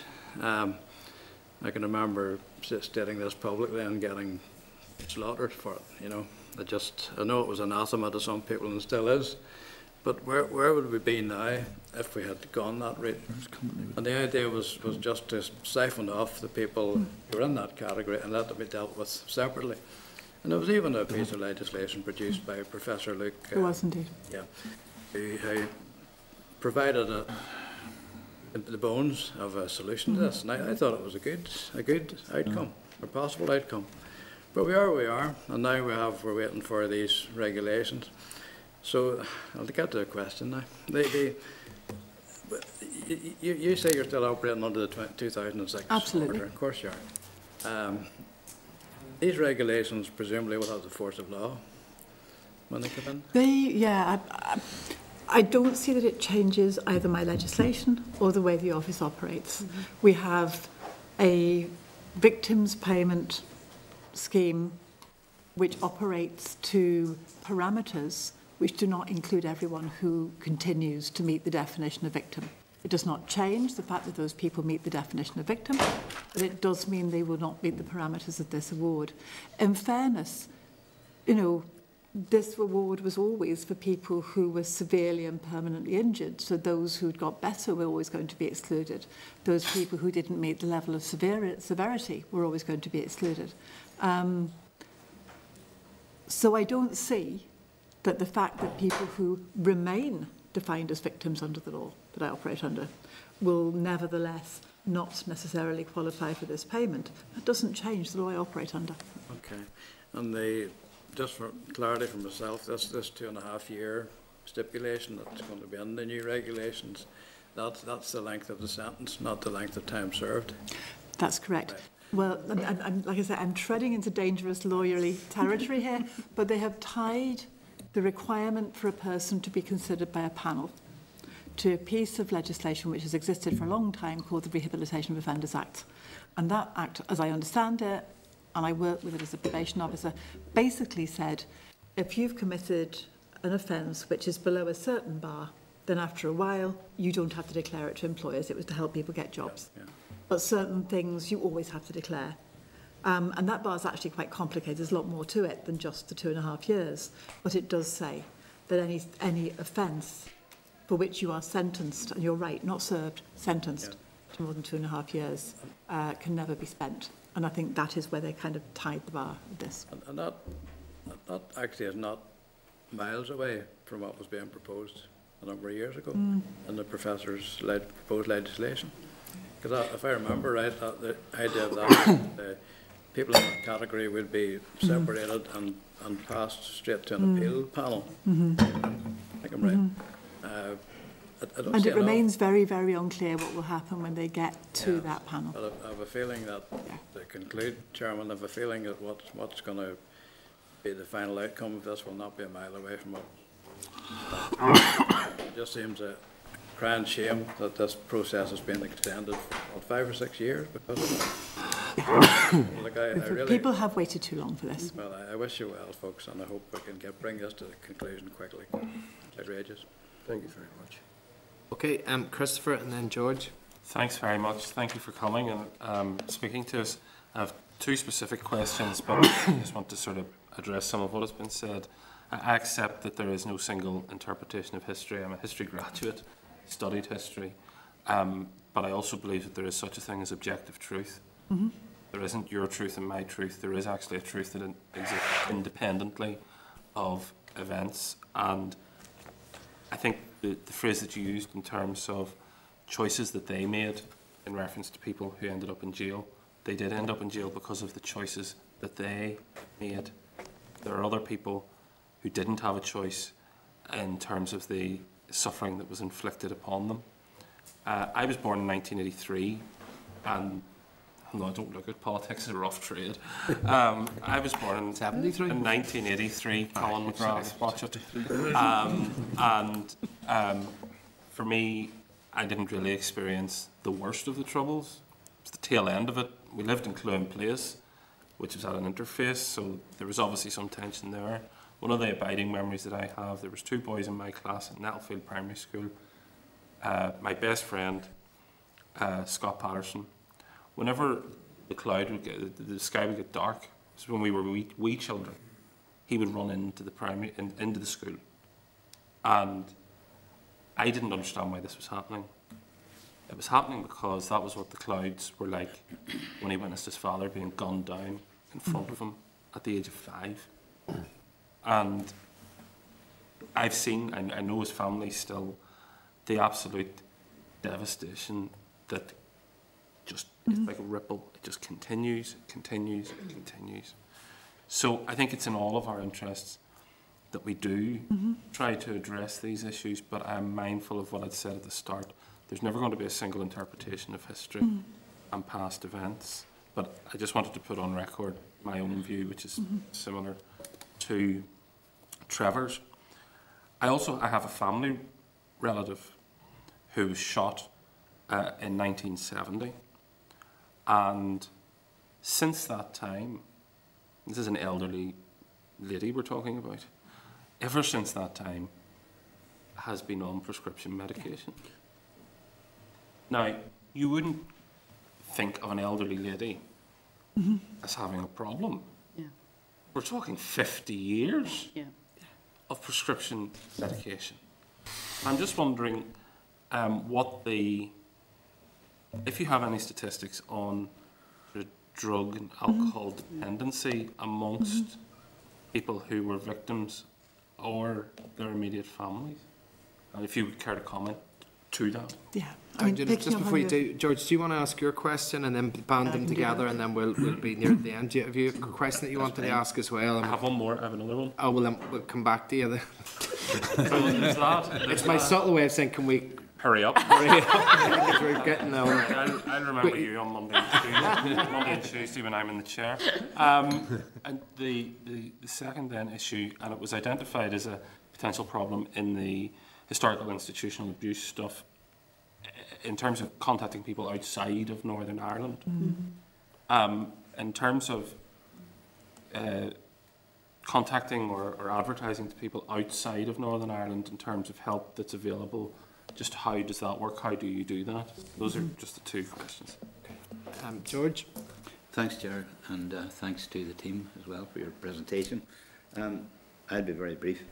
Right now, at the present time, there's still so-called dissidents and so forth, both sides, Loyalist and Republicans, and there's still victims that have been tarnished and so forth, and badly injured and so forth, leg wounds and all sorts of things. Will they still be compensated? Will there still be a compensation scheme, in other words, for the most recent people that have been victimised? Which order will I go in? That's a good question. And I do agree with both my colleagues there in their presentations. Christopher, I note what you're saying, and you're right about, there are always different experiences, but there will always also be facts. Even though people may experience them differently, you're right. And that, yes, we all have choices and we have different experiences. We make our choices on the different pressures sometimes, but we have choices. I don't think either of those things run against the need to have. And where I start from is, no matter who you are, no matter who may have harmed you, you have the same rights. And that is the right to know that the state cares enough to investigate what happened to you in a competent, independent way. The right to know if there is no prosecution coming out of that. Well, no, the right to know the status of your investigation, where it's at. Is anyone still doing it? Is it lying on a shelf? Is it going to be connected to something else? Is it going to come up again? If there's a prosecution or no prosecution, you have the right to challenge that. And you have a right to a written explanation of why. You have the right to support. And you've got the right to protection. And I would argue that for the 1,100 deaths that remain with our police legacy investigation branch, and it's not to do with the desire not to help on people who work there, but there is simply not the capacity for them to deliver on those things, those rights. For anyone, no matter which side of the table or where people sit, there are people who've suffered that loss, who have those rights. The facts will emerge, and they will be what they will be. And I suggest they'll be uncomfortable for everybody. Not personally. There are many people who did no harm and no wrong. But in terms of community and narrative, the truth is messy and uncomfortable for all of us. But I agree very fundamentally with what you're saying about we need to deal with it in the interest of everybody. And we've heard in this room today how deep these things run throughout Northern Ireland and throughout its people. So I think you've highlighted some really important issues. Prescription medication, absolutely. There is documentary evidence, which I'm sure my team can provide you with, around the, extremely high levels of prescriptum in Northern Ireland, going right back to the Troubles and continuing since, by comparison with everyone else. Can I see a statistic somewhere that the majority of Cocodamel in the world is consumed in the city of Belfast? It is absolutely, it was the only tool in the GP's toolkit. And I'm not blaming people for doing it, but you're absolutely right. Lifelong habituation, dependency, dependence on other substances as well, is a direct and indirect result of trauma and prescribed medication. We certainly have figures that show how high that is in Northern Ireland compared with elsewhere. We certainly have research that shows the comorbidity, the connection between dependency and the high levels of drug dependency and alcohol dependency and other dependencies in Northern Ireland, and trauma, and often conflict-related trauma. And as the people have said here, where do you draw the line around the edges of conflict-related trauma? Is it the person who's at the incident? Is it the child who grows up in a home where their parents look under the car every day for reasons they don't understand? Or are frightened of dark clouds for reasons they don't understand? Or react in a way when they hear a helicopter or see a police jeep in a way that their children don't understand? Those things affect children, their lives, and they affect the grandchildren. So which of those people are considered to be victims of the Troubles and eligible for trauma or not? It's very, very wide-ranging and interconnected. And there is evidence, I don't know if there's an exact number, but there is lots of evidence of what you described around prescribed medication, trauma, addiction and trauma, and the Troubles trauma. And this is why with major mental health issues that we just need to deal with. And whilst there's a model in that regional trauma network, the money that's being talked about at the moment is nowhere near. Absolutely nowhere near. This is big. This is something we have to deal with. Problems contacting people outside Northern Ireland. Yes, I think it is difficult. I think we've made some attempts to look at how you might try and do that, and I don't think we've come up with any solutions. I'm thinking of Operation and John Boucher setting up an inquiry here where it was going to be very difficult to know who might be coming forward to be spoken to or want to be engaging with the team. And a website was used, and it was publicised, and people could contact via the website or via a team. You know, I actually think if you seriously get into new developments and you want to let people know about them, like the victims' payment, you know, we need a public understanding of why these issues matter. We need a public awareness of what services there are and should be. And I would suggest that is a government awareness campaign, such as we've done in other areas previously.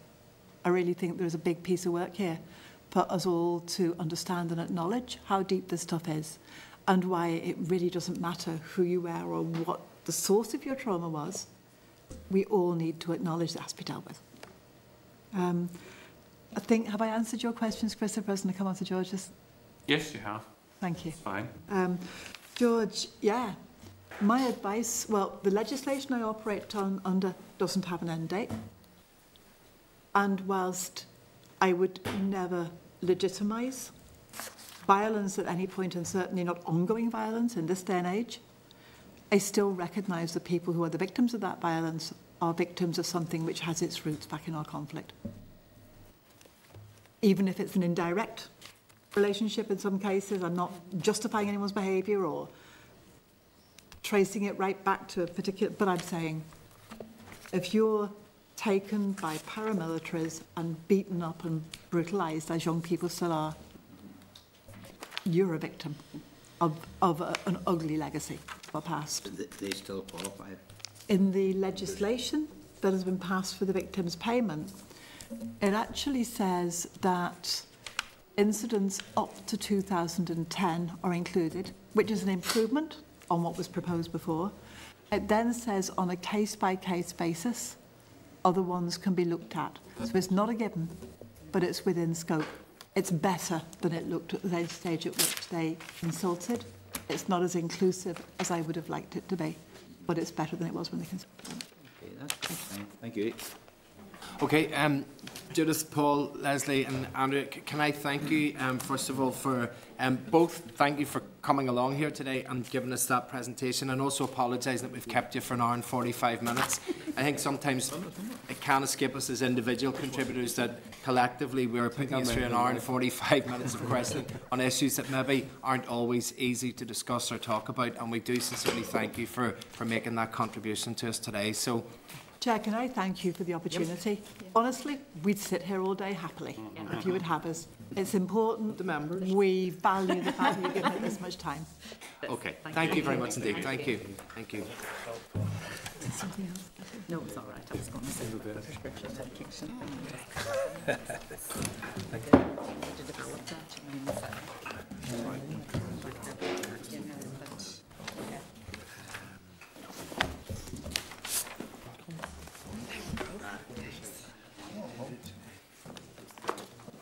I did bring my handbag, didn't I? I did. I believe it there. I think I was skipping home. Just my friend. Yes, thank you. What's that?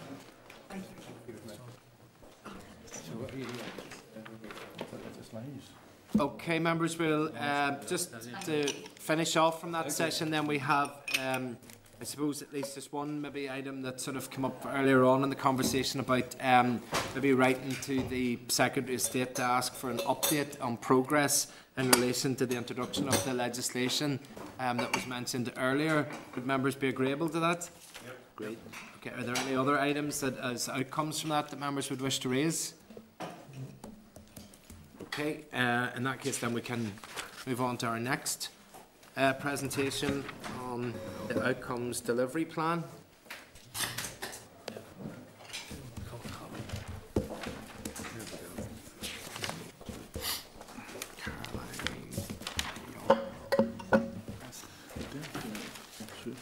Hi.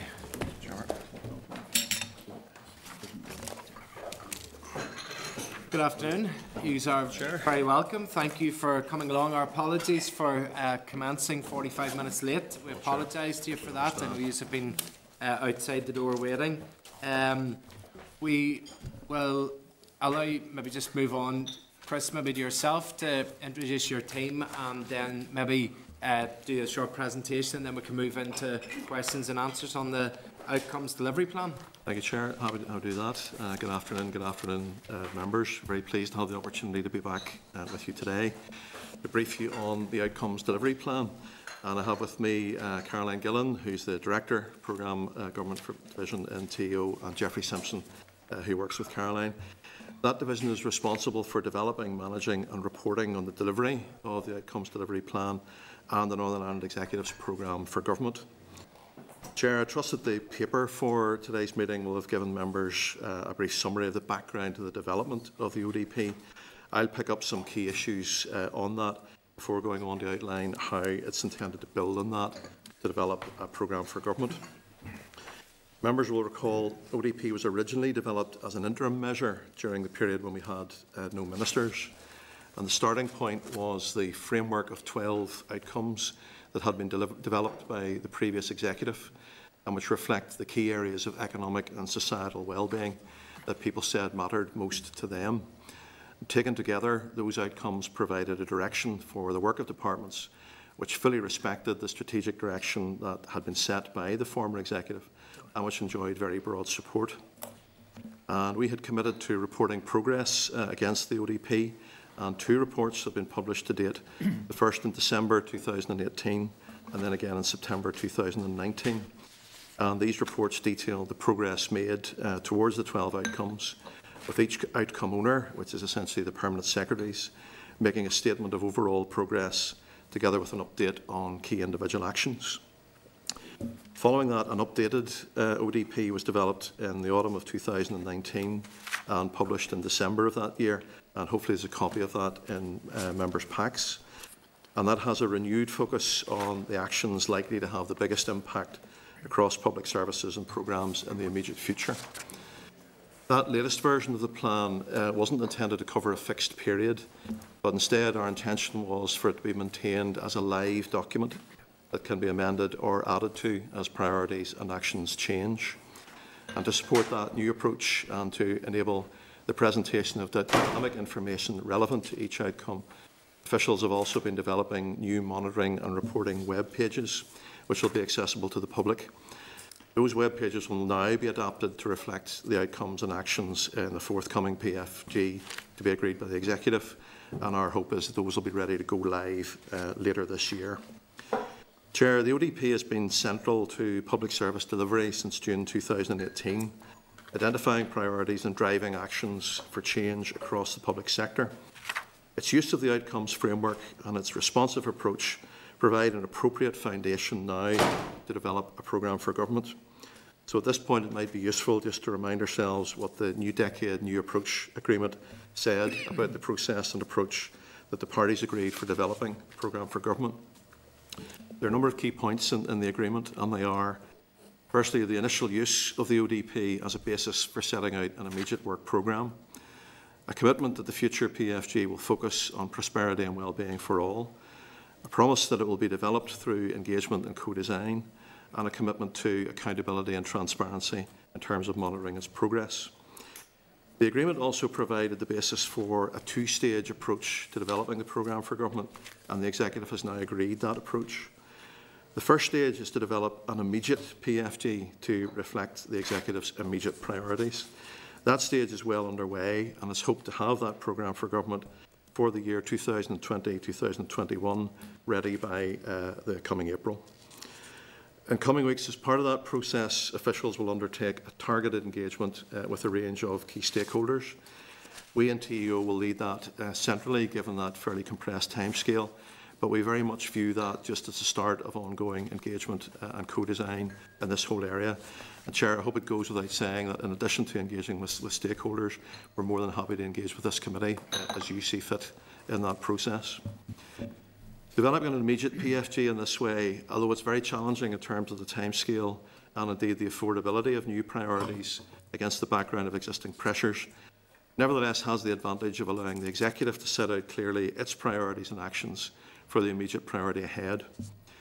Beyond that, the second stage will be the development of a long-term, multi-year strategic programme for government aligned to a multi-year budget, which will follow the spending review, and also aligned to a legislative programme. And our aim is to have that ready by April 2021. As I mentioned earlier, then, an essential feature of that work is citizen engagement and co-design in working up the proposed outcomes, priorities and actions.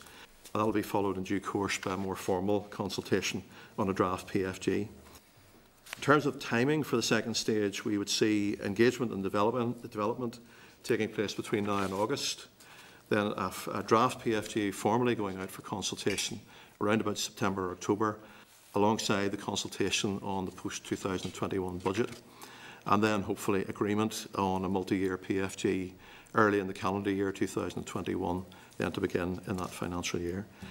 Chair, that's a very quick skip over the ground. Happy to answer any questions or expand on any of that. Okay, so members will come in with, I'm sure, questions now, but I suppose just to clarify, we're looking, I suppose, at the nuts and bolts of the development of the development plan along with the programme for government, as opposed to necessarily the content that's actually in it. So just, but it'll be a stroke of genius for politicians to be able to weave both into their questions. And I'll maybe begin by saying about how do you ensure that what's contained within the outcomes is kept realistic? I mean, who would keep that check, and how is that worked with individual departments and individual government agencies?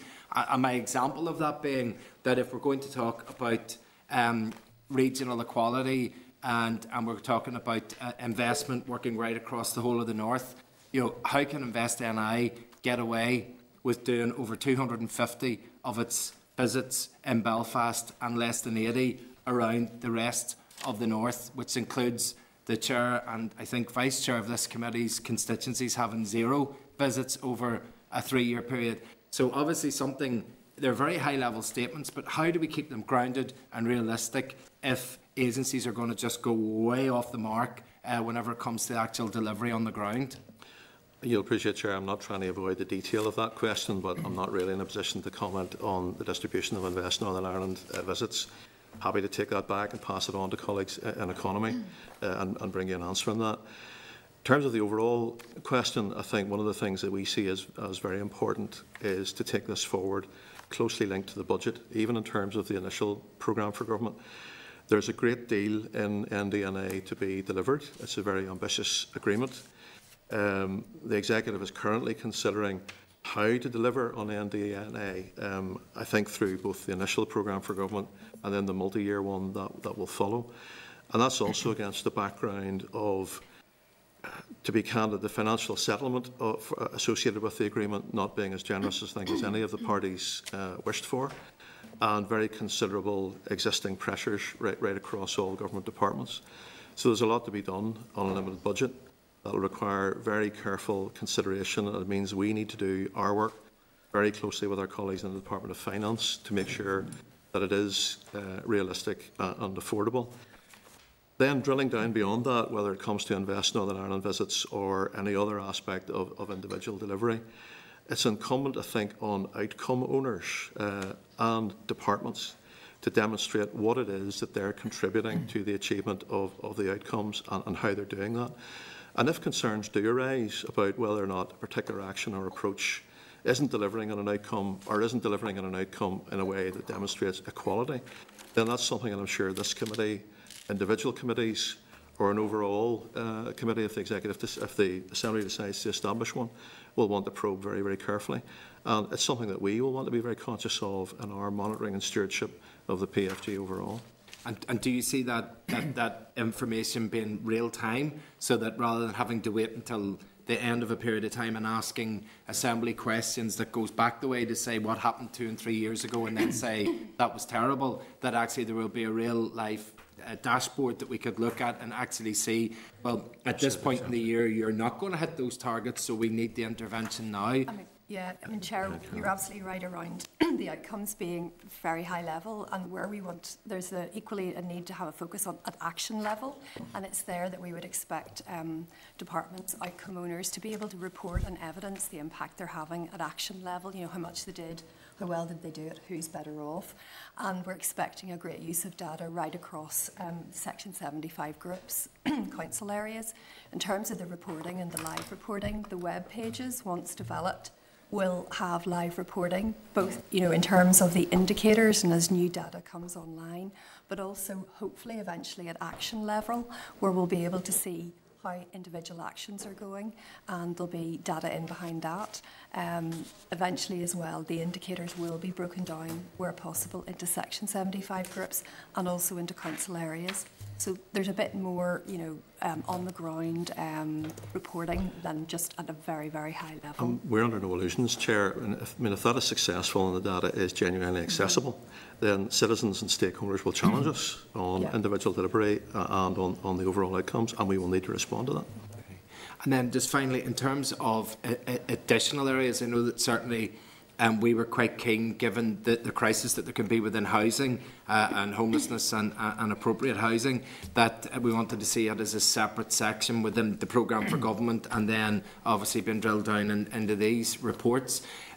Is that being considered at this stage, or is it, what's the process, I suppose, for including something? Is it a formal request? Is it an executive decision? Or how is that could an extra area be put on the programme? Ultimately, it's for the executive to sign off. I wouldn't be at all surprised, yes, if it goes in that direction. Something you and I will both recall featured very prominently in the talks that led to NDNA. Yeah. Very high degree of consensus across all the parties of a need to do something different on housing. So I wouldn't be at all surprised if the executive decides to do exactly that, perhaps going as far as an additional or a new outcome on housing. Whether that's in the initial programme for government or the subsequent one, I think perhaps more likely. It is an executive decision, but I think much more likely that it would be in the subsequent multi-year programme for government. Thank you very much. Mike? Chair, thank you very much. Caroline, could you give me a sense of your role for you and your unit in terms of inputs, outputs, outcomes? Yeah, well, we're sort of the central role. There's a number of teams involved in terms of developing the actual document and the content, and working with officials right across the system to decide what should be in the programme for government, and obviously, with ministers. So we have a central coordinating role, but also in thinking about how we design the monitoring apparatus. Programme for government website is one of the options, but also we need to think about the overall monitoring through to the executive, and obviously the Assembly themselves will want to look at their role in that. But more widely than that, we also have a piece of work to do around programme for government and outcomes delivery and collaboration across the civil service and wider public sector. So we are looking at how we become a much more outcomes-focused, collaborative system and civil service.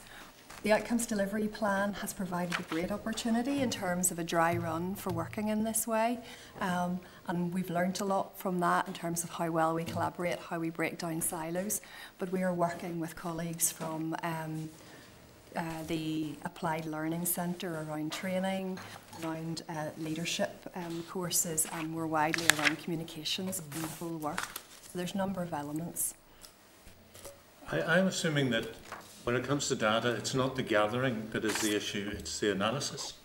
Yes, I should have actually. My colleagues in the PFG Analytics unit will be sitting back at their desks wondering why I haven't mentioned them. Yes, we have a team of statisticians. So there's statisticians in every department who work on obviously gathering evidence and advising policy colleagues around what evidence they should gather.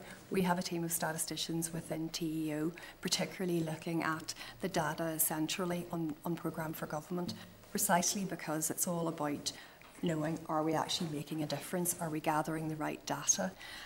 They lead on, along with NISRA central colleagues, looking at, do we have the right indicators? We have 49 of them at the moment, and we'll want to do some sort of professional review internally around, are they telling us the right things? Are some working better than others? And are there others that we could suggest or tweak? So that's an important role as well. Some say the danger with outcomes-based, and I certainly think outcomes-based is the way to go, but the danger with it is that if you have outcomes you're trying to meet targets for, that you ultimately are tempted to massage the data to deliver on paper what hasn't been delivered on the ground. Is that a fear you share? I mean, it's not a fear or something that we've particularly come against. I mean, at the end of the day, the data is a tool to allow us to see, what areas do we need to target for a start? Where are the problem areas? But then also to monitor, are we actually making a difference? And the strength is, if we have an intervention or programme that we have good data and we continue to collect the data and it shows that it's not making a difference, we have the evidence to say we either tweak it or we stop it entirely, or if it's working, then we do more of it. So I don't think it's so much as massaging the figures, but using it as a great tool to show that we're doing the right things to create the biggest impact. I think if we genuinely make the data accessible, and if it's probed and challenged and analysed, then we'll get a number of different perspectives on it. I think one of the other things we're seeing increasingly is, as the science of handling the data develops, different and new ways of using the information. Just before I left economy, when we were in the foothills of developing a new energy strategy, not surprisingly, one of the things that will look at is the decarbonisation of transport. But that generates a lot of data around things like reducing CO2 levels, but also reducing levels of other air pollutants. And you can map that now in a very sophisticated way and draw out the contours of air pollutants around major roads. You can link that very easily to health data sets. So you can very quickly from that, you can see the measurable outcome of an energy strategy on a number of key health conditions. And that's something that 10 years ago we simply wouldn't have thought about doing. So the use of the data, I think, yes, there are always dangers, I think, in it that we need to guard against. But I think there's also a potential for using it in new and richer ways that allow us to map the outcomes in, I think, much more sophisticated way than we've done before. Mark Friedman briefed the Legacy Committee a few years ago. Now, this is a man who is credited with coming up with outcomes-based accountability government. And he was asked by the Legacy Committee, is there an obvious error to avoid? And his answer was yes, there is. And it is, don't try and do it all at once. But we are trying to do it all at once. How difficult is it? It's very difficult. At the end of the day, I mean, as I say, there's a great deal, there's always a great deal for an executive to deliver. There's a great deal for the executive to deliver an NDNA. There's a great deal of existing pressure right across departments. The executive will have to make difficult decisions around what it prioritises. Our job, I think, along with colleagues, is to make sure that the executive's armed with the data and the information to allow those informed choices to be made, and crucially, I think, to be explained to citizens and for us all to be accountable for that. Final question. NDNA page 41.18 talks about the Fiscal Council and the fact that they will provide independent assessment of the delivery. Do you welcome that, and how far advanced are we in establishing the Fiscal Council? Of course I welcome that, given that the agreement has been signed up to by all 5 parties and therefore has the executive's imprimatur. So yes. No, it hasn't. Well, it's the agreement. It has been fully endorsed by all 5 parties. I stand corrected. It was nevertheless the basis on which the executive returned. Therefore, it has the executive's support. Therefore, it has mine. And how far advanced are we in establishing the council? It's still early days, but I understand colleagues in the Department of Finance who are leading on it are working on proposals. Thank you. Okay, Pat? Thanks, Chair. Thanks for coming in. Just a couple of short questions. We know the executive has had 2 away days in the past 8 weeks to try and work out an approach to a draft programme for government. Can you report any progress? Yes. Now, we're not at the point yet where there's a draft to share or a draft budget, but those were 2, I think, very productive discussions. That was the view of ministers, not of me. Where there was time through that approach to explore not just the things that usually land on ministers' desks in a very pressurised way, i.e. the list of pressures to be met, but they were able to take time to explore the outcomes in some detail and the linkages between them. And I think that was very helpful in informing the thinking that we're moving forward with now. But as I say, we're not yet at the point where I can tell you we're about to reveal a draft programme for government. Still some way to go. Do you have any ballpark timeline at all? Well, we have a timescale that we're aiming for. I mean, we need to have this if we're to meet the expectations in NDNA. We need to have this by April, and of course, there's a fixed timescale for the budget, which has to be before the beginning of the financial year. And to make this work as effectively as we all aim for, then we need to keep the PFG in step with the budget. And what do you anticipate in terms of consultation around a draft PFG? We tend to talk about engagement rather than consultation for this particular part of the process simply because of the timescales involved. I not remember them all, but we do have a list, Jeffrey, if I might turn to you. We have a list of stakeholder organisations that we've asked to engage with, and I've no doubt that'll be added to. So we'll have a programme arranged over the next 2 or 3 weeks. So we're meeting with a range of industry bodies, first of all. We're meeting local government associations with SOLAS and NILGA.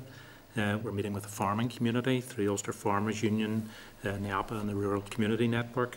With an event arranged with NICFA, Community and Voluntary Sector, with the Equality Coalition, lined up for another event, a NIC2 meeting happening next week, and then we're meeting with all 5 of the commissioners as well. That's children, young people, Quality Commission, Human Rights, Victims and the older people. And what's the distinction you're making between engagement and consultation? Well, I suppose the engagement's the start of almost a consultation process, as it were. I mean, this is going to be an ongoing process to help us shape the initial programme that we bring forward in April. That's going to be a live document, we hope, so that'll feed in later as well, so we can keep that engagement going in relation to the 2020-21 programme, but also it'll be the beginning of the process of helping shape the 21 it's just to long-term programme. Draw the distinction between that bit of engagement or consultation that people would often see, which is a draft document is produced and there's 8 weeks or 12 weeks or whatever to respond to it. I mean, that's never enough anyway. There needs to be more engagement upstream before you get to the point of drafting a document. What we're doing in this particular phase is largely shaped simply by the timescale and what the time that is available to do it. The work that we'll do, which starts now on the multi-year programme for government, will be longer, much more intense and much broader. And it's also worth remembering that the 12 outcomes that we're working to as a basis just for this initial year were the result of a really extensive public consultation a couple of years ago around what was important to people. So we do, we're confident around the public consultation around the high outcome level. But as Chris said, this is, when we move into the multi-year, we'll have a much more thorough look again, saying, well, are these still important to you? Have things changed? Do you see different outcomes being important or phrased in a slightly different way? But it's very much a continuous process. I'm just slightly concerned, given the fact that co-design is used extensively throughout the plan, that you can move ahead without any serious consultation. So there'll be ongoing consultation at outcome owner level with their particular stakeholder groups, and that's where the co-design really comes in, because it's co-design of actions that's going to make the big difference.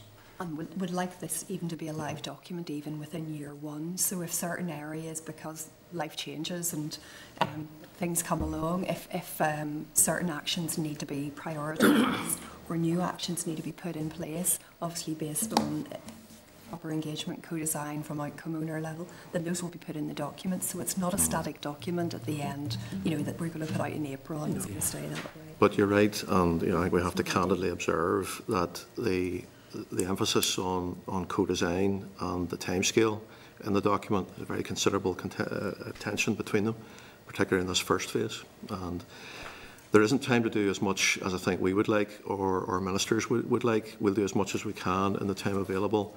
We'll look to do a great deal more of that in the second phase. Yeah. Thanks, Chair. Trevor Clark. Thanks, Chair. Thank you. I was just looking in terms of the framework. This is something you've done whilst the executive was no longer in existence. Not right? Yes. Yeah. Well, the framework goes back to 2016 and the executive was in place. But you continue to work on the basis of that. Yeah, we've kept that going. The ODP, yes. In terms of your outcomes, number 3 and number 12, and I know this is a departmental target rather than executive target, but in terms of gap between the percentage of non-free school meals and the free school percentage of free school meal leavers achieving a level 2 or above in English or Maths, how do you hope? How do they hope that they're going to achieve something like that? So since I've looked at those figures, when or can I maybe qualify? Sorry, Chris, I'll just qualify. Because actually, on the framework, it's actually saying about improving the well-being for all and by tackling disadvantage. Yep. Let me, if I may, deal with the first part of that first. If I recall those figures correctly, and they may have changed, the difference would have been roughly 34% to 68%, something like that. So a huge difference between those two populations. Drilling down to those even more, if you look at the performance of individual schools, there are lots of instances of seeing schools serving communities that have similar levels of socioeconomic deprivation, but having very significant differences in their performances. So some schools doing much better than others. That, if you like, is the genesis of the target, which is to say that children and young people who are growing up in socioeconomic deprivation, it's not inevitable that they come out with fewer qualifications. Something can be done about that. At the risk of describing it superficially, I think the factors that contribute to that are well understood. It's the standard of teaching in the classroom and the standard of governance in the school boardroom, and providing the support to teachers and school governors then to do that well. Those are the areas where the interventions and there's a crossover between your outcome 3 and outcome 12. Yep. But I suppose, in terms of what you've said, Chris, leads me on to where I want to really be. In one hand, you're saying it's about tackling these particular issues in particular areas. However, the document, the improving well-being for all by tackling disadvantage, and you talk about maybe teaching styles, but would you not accept, even in terms of teaching styles, that if I think of many villages where you can have a Catholic maintained school, a controlled school and an integrated school, and all funded differently. So you would suggest nearly that someone would be unfair or not to suggest rather that someone who goes to an integrated school will get more per head of population than those who goes to the Catholic school or the Protestant school as it's perceived. How then is this target tackling disadvantage, but you're leaving behind the funding mechanism where the real disadvantage is taking place? You're tempting me to go back to areas that both Carol and I both worked in, and where I'll probably misremember the detail.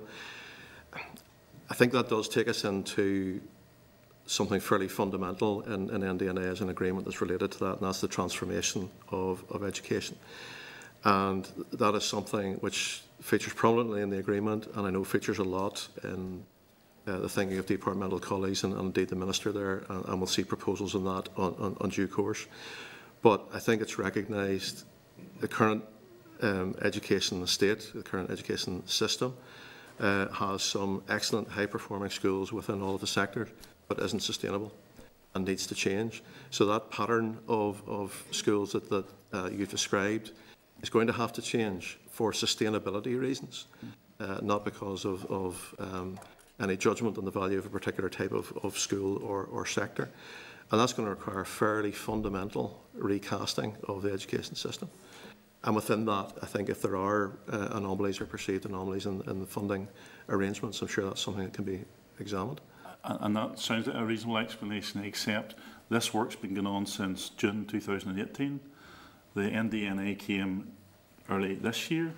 So why was that left out in terms of the outcomes for this, in terms of rebalancing the education and actually tackling the disadvantage? Because there's disadvantage in education.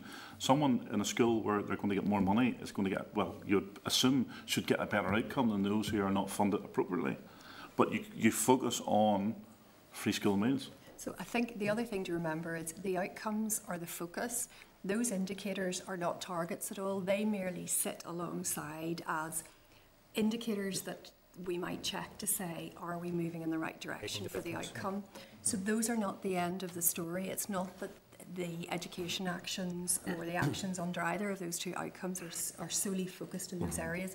Those are just purely indicators. The focus is on the wider outcome, which then doesn't constrain you in relation to. But the target's mischievous, or well, the outcome's mischievous, because where you talk about a percentage of non-free school meals and the percentage of free school meal leavers leaving each level, achieving a level 2 or above, actually that doesn't matter what sector they go to, because each of those sectors will be getting free school meals.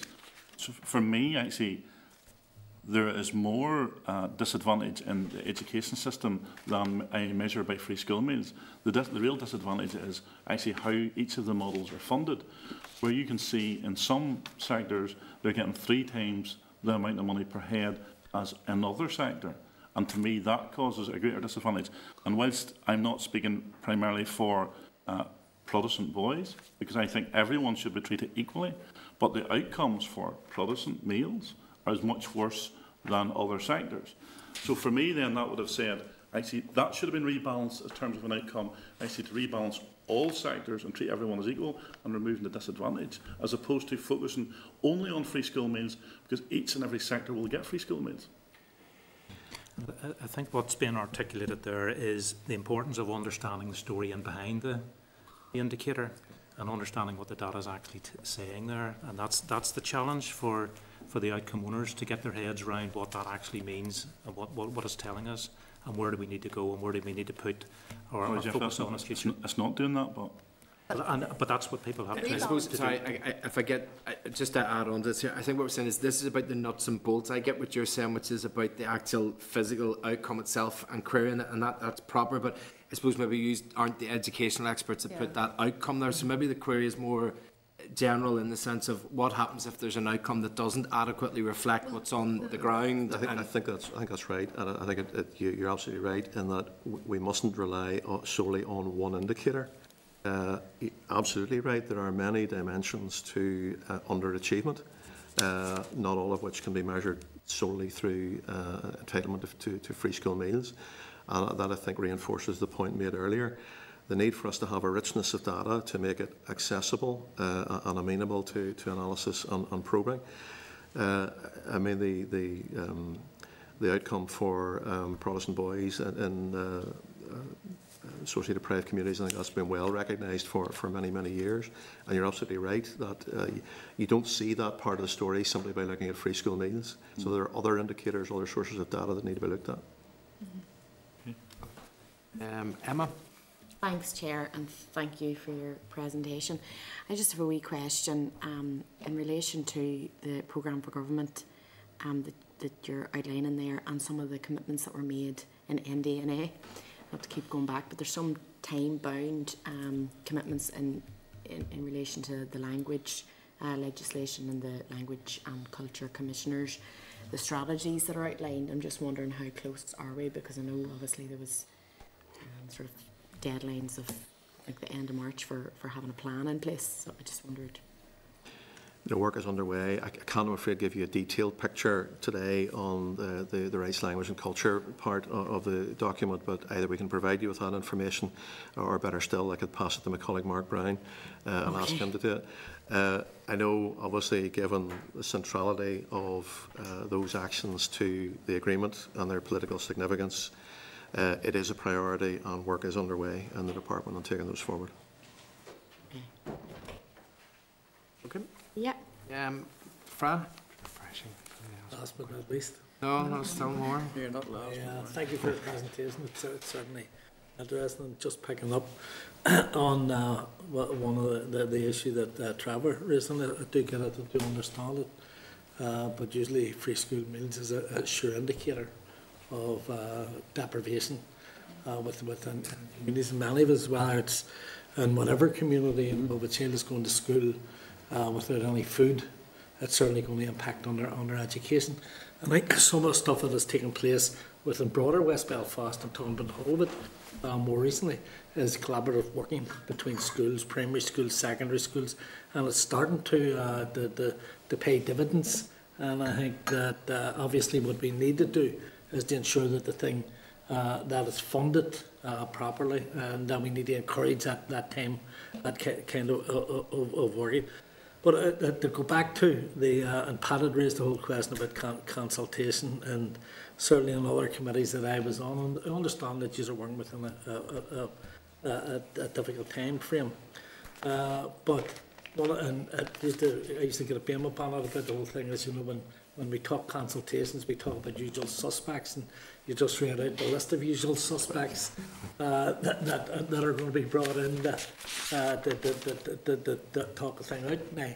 And I thought that we had got over the stage where we just relied on that and brought people in, talked to them, got an opinion, went away, and that we started to broaden out the whole discussion of things, because what we are doing has to impact on everybody, not just a number of the sectors that are there. And I think that's the crucial element of the, especially in terms of outcomes towards things, because one of the difficulties you've had in the past, and I do understand that maybe departments could just look at collaborative working in terms of what's happening in other sectors.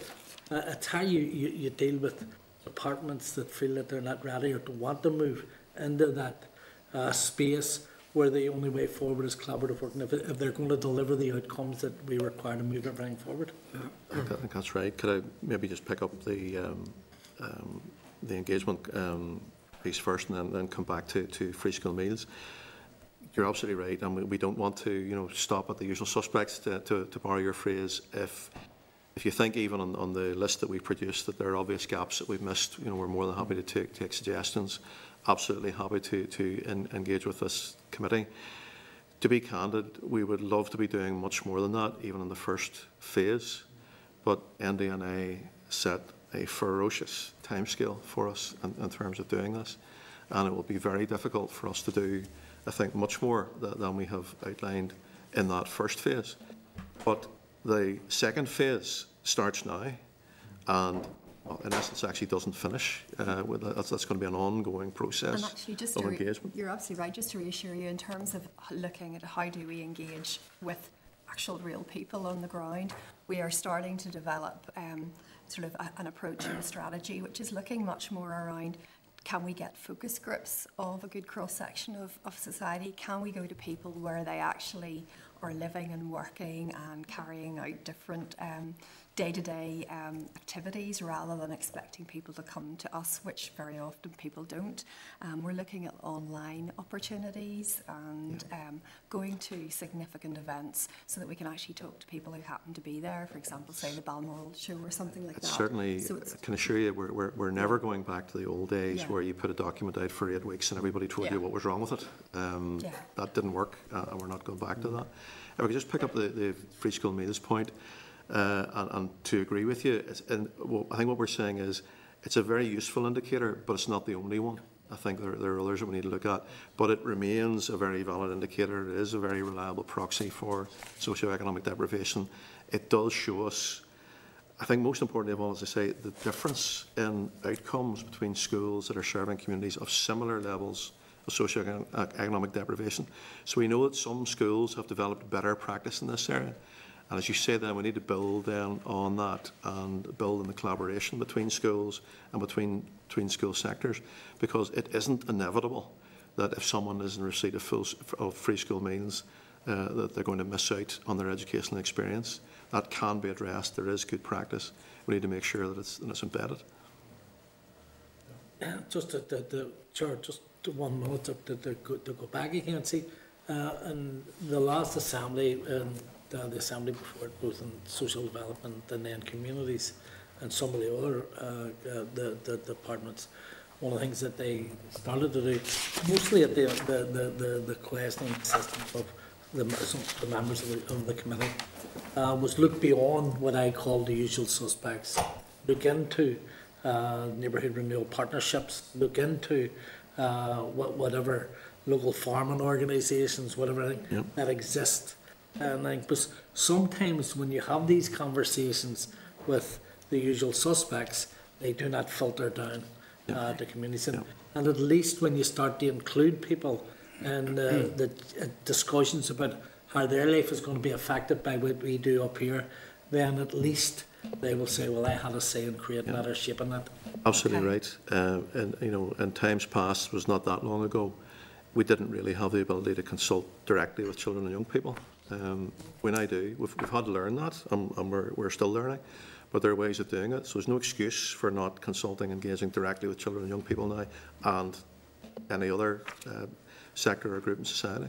How do you move, and how do you deal with departments that do not buy into the new way of thinking in terms of outcomes and moving away from the silo approach that would be how we hold? I'm glad to say there I think there's quite considerable evidence of that breaking down.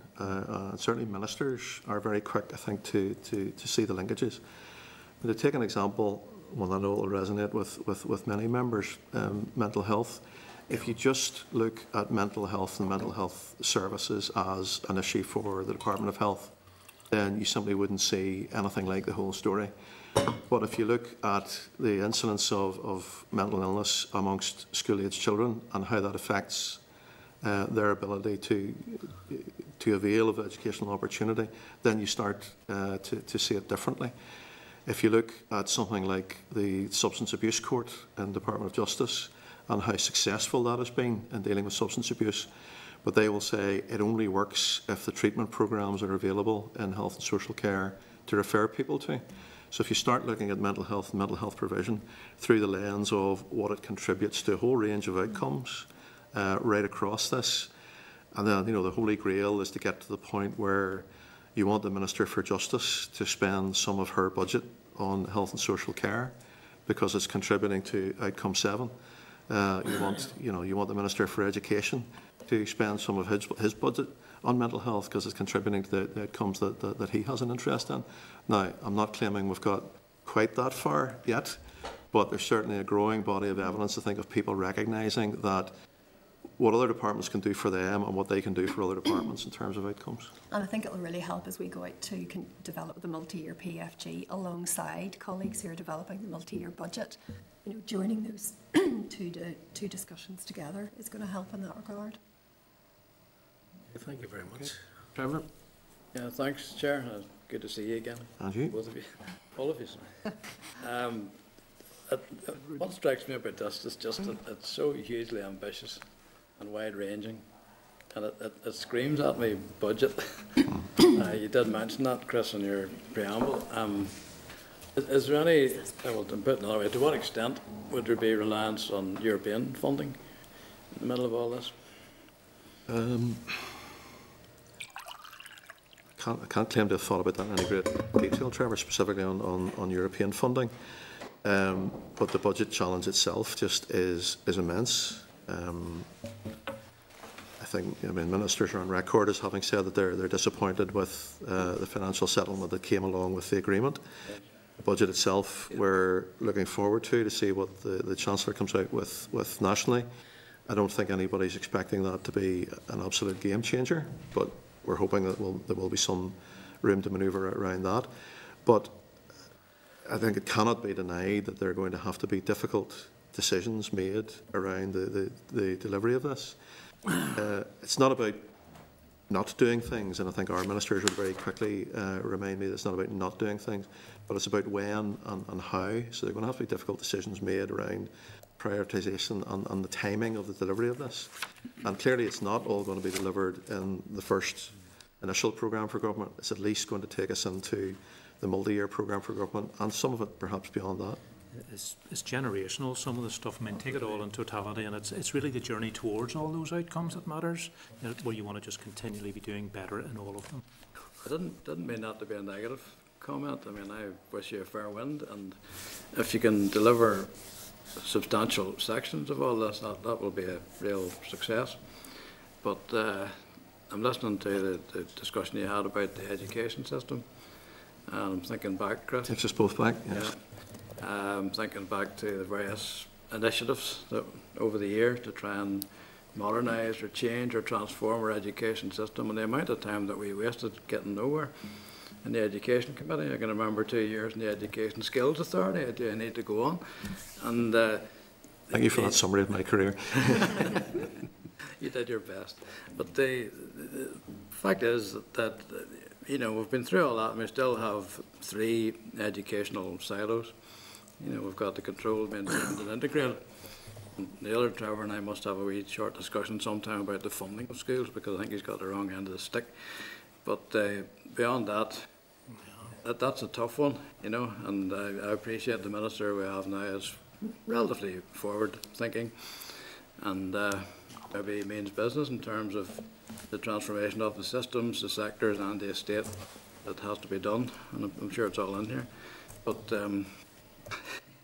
you know, even just that on its own, that's huge. There's so much else there which I really do wish you well with, but good luck. Thank you for that. It is challenging. I will confine myself a little and not stray too far into the territory of education, or I'll get into trouble both with my colleagues and the Minister. But I think the need for transformation is clearly signalled in the document. It's been well understood for a long time. People compare and contrast it, I suppose, with the transformation in health and social care. And I think there are comparisons that could be made there. One of the things that's sometimes suggested is that there's a need for a Bingoa-style review of education, and the executive might decide to go in that direction. If I could candidly observe, I think one of the difficulties there is that in health and social care, broadly speaking, there is an accepted view of what the right way forward is. I think there is acceptance of the evidence base and where that is driving transformation of the configuration of health and social care services. I don't think there's anything like the same level of agreement or consensus as to what an education system should look like. Thankfully, that's a challenge for politicians. You mentioned the word transformation. There's two. Well, there's two definitions of that. Yes. Thanks, Chair. Okay, George. Thanks, Chair. Just be very, very brief. Transport, does that come into the equation, particularly the present time with TransLink, the financial situation that they're in, and that impacts quite a lot. We talked about school children and so forth. I think there's no better example of a set of immediate pressures facing a department, and also the need to take action that'll deliver some of the long-term outcomes. In terms of what the framework says, yes, challenging and ambitious there, but you know, there needs to be a sustainable public transport system if that's going to be achieved. And yes, another committee will have heard from my colleague the very serious financial difficulties. Yes. Yeah. Okay, okay, that ends up most of the question and answers. Just one point to maybe highlight. You said that the programme for government 2021 should be drafted by April of 20. Do you intend to brief the committee on that and get list? Absolutely. Is that something that we could do at some point then travelling forward? Okay. Well, Chris, Caroline, Jeffrey, thank you very much indeed for giving us that presentation today, and thank you. We'll take a moment to let you exit.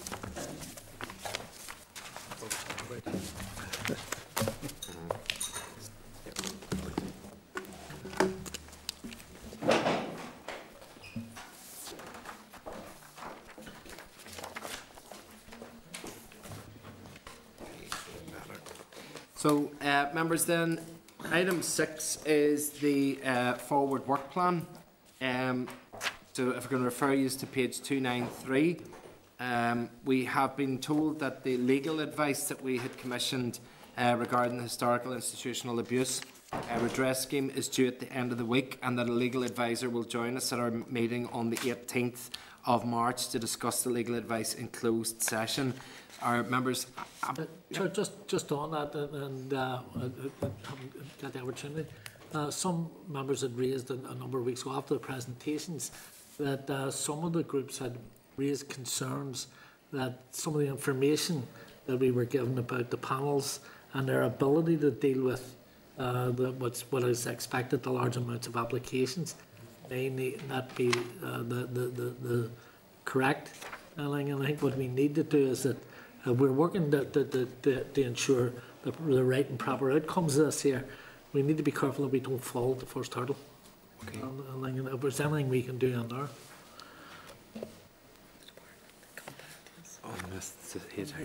Yeah, but just saying that there's another briefing that's due to come back to us, so that might be points that we could raise. Sadly, I'm leaving. I know. But maybe if we could get your colleagues to be well you look sad. updated on that. You want to come in on that? I'm just saying that you don't even hate it. we requested a further briefing from the department on the HIA, so I mean that could be addressed there. Also, we will be considering this issue on a sort of different, our strategic planning platform in April. Okay, happy enough. Okay, so are members happy to note the forward work plan programme? Okay, item 7 is correspondence, which is on page 297 of the meeting pack, and it's a copy from the Social Investment Fund Investing Activity Report. Are members happy to note the report? Yep. Okay, then just we move on to item 8, Chairman's business. I have just 2 items. The first is, and it's without prejudice, I'm entirely in the committee's hands here, but can we take some sort of decision about our questioning and answering, because we did leave officials sitting outside for 45 minutes today because the initial one had taken so long, and that has happened. We can, if members are happy with the way that we're actually progressing, what we can do is we can stretch out the amount of time that's available for presentations so that we don't leave people outside the door for a period of time. But I throw back to my only other experience on a committee, which was as the Education Committee. We were permitted in oral sessions 1 question and 1 supplementary. So and that was, if we could prove that by leadership. In our last session there, I think he's took up a first hour of it. You know? I know. I think we just went there and we had 26 questions in that last session. So if members are happy, it's fine, but we can extend the time so that we give an hour and a half for a briefing rather than... One question leads into another. No, and the problem, Chairman, we cannot curtail the questions. If we're supposed to be here to scrutinise what we're doing, we can't actually agree that we're going to ask 1 question or 2 questions each. Because the questions do lead in. I mean, you may have said there was 20. I mean, you cut me short last week. I counted today. Pat had asked about 11 questions. Now, I know issue Pat asking you can ask 21 questions, but I think if we actually want to get to the bottom of some of the things we want to know about, then we can't curtail the number of questions that a member asks. Scrutinising her. Yeah. Trevor? This is not critical of anybody, but I think today was a particularly unique sort of Mm. session. I wish it was. You couldn't really curtail any of the speakers from maybe a bit longer than what we might have expected. They're absolutely entitled to do that. I think we could exercise a bit more discipline. I mean, it's supposed to be question and answer, and on a different occasion and a different subject, it probably wouldn't be necessary for so many personal anecdotes and experiences, and that, I don't mean that in a critical way. This has to come out, but maybe we wouldn't need to extend the time if we just showed a wee bit of personal discipline. I'm entirely in your hand. I have no objections either way. I have no rush to anywhere and could stay to 6 or 7 o'clock in the evening. I'm just thinking where we're leaving people outside the door for 45 minutes. It's, you know, we'll get we don't want us to get a bad name as being the committee that leaves people out in the corridor. And we could stretch. We could add another 15 minutes on. I know, like on the 18th of March, we've 3 presentations. We've the legal opinion, the strategic investment and regeneration, and then the victims and survivors. At this moment, we would probably be slotting them in for an hour, and an hour. We could end up with the third one there being an hour and a half late. And I don't want to do it. I'm more than happy to put an hour and 15 minutes in. If Sure, you couldn't have predicted that the first presentation was going to go over. It was, but that was it. Everybody had questions that they wanted to ask in their own mind, and you said yourself rightly, it could have went on for an hour. Okay, and that's fine. And there's no issue. It's just if I'm getting a flavour that people are happy with where we sort of are at this stage, maybe what we'll do is just add 15 minutes onto the time so that people, and then we can be, if we're playing quick catch up then and get through it faster, that would be all the better. The second item for Chairman's business is just to acknowledge, Fran, that you're leaving us after that. Which committee are you off to? Please. The community, okay. I don't know how long it goes, but... A brave length, I can tell you. Oh, are you on it as He's well? replacing me. Oh, really? Okay. Well, look, we wish you well in that, Fran. Thank you for your contributions in the committee so far. Any other business? Is there any other items for your other business? Then, folks, the date and time of the next meeting is in 2 weeks' time. Next week is off. It's the 18th of March at 2 o'clock here in room 30. Okay, thank you very much indeed. Thank you. Thank you. Northern Ireland Assembly Committee Room 30. This is the Northern Ireland Assembly Committee Room 30.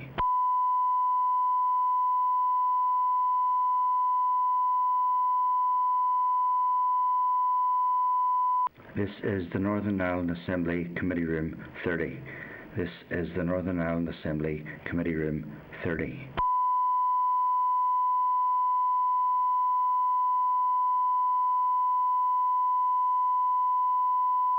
This is the Northern Ireland Assembly Committee Room 30.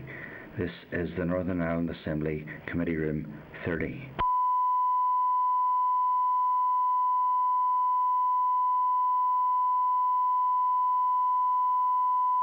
This is the Northern Ireland Assembly Committee Room 30. This is the Northern Ireland Assembly Committee Room 30.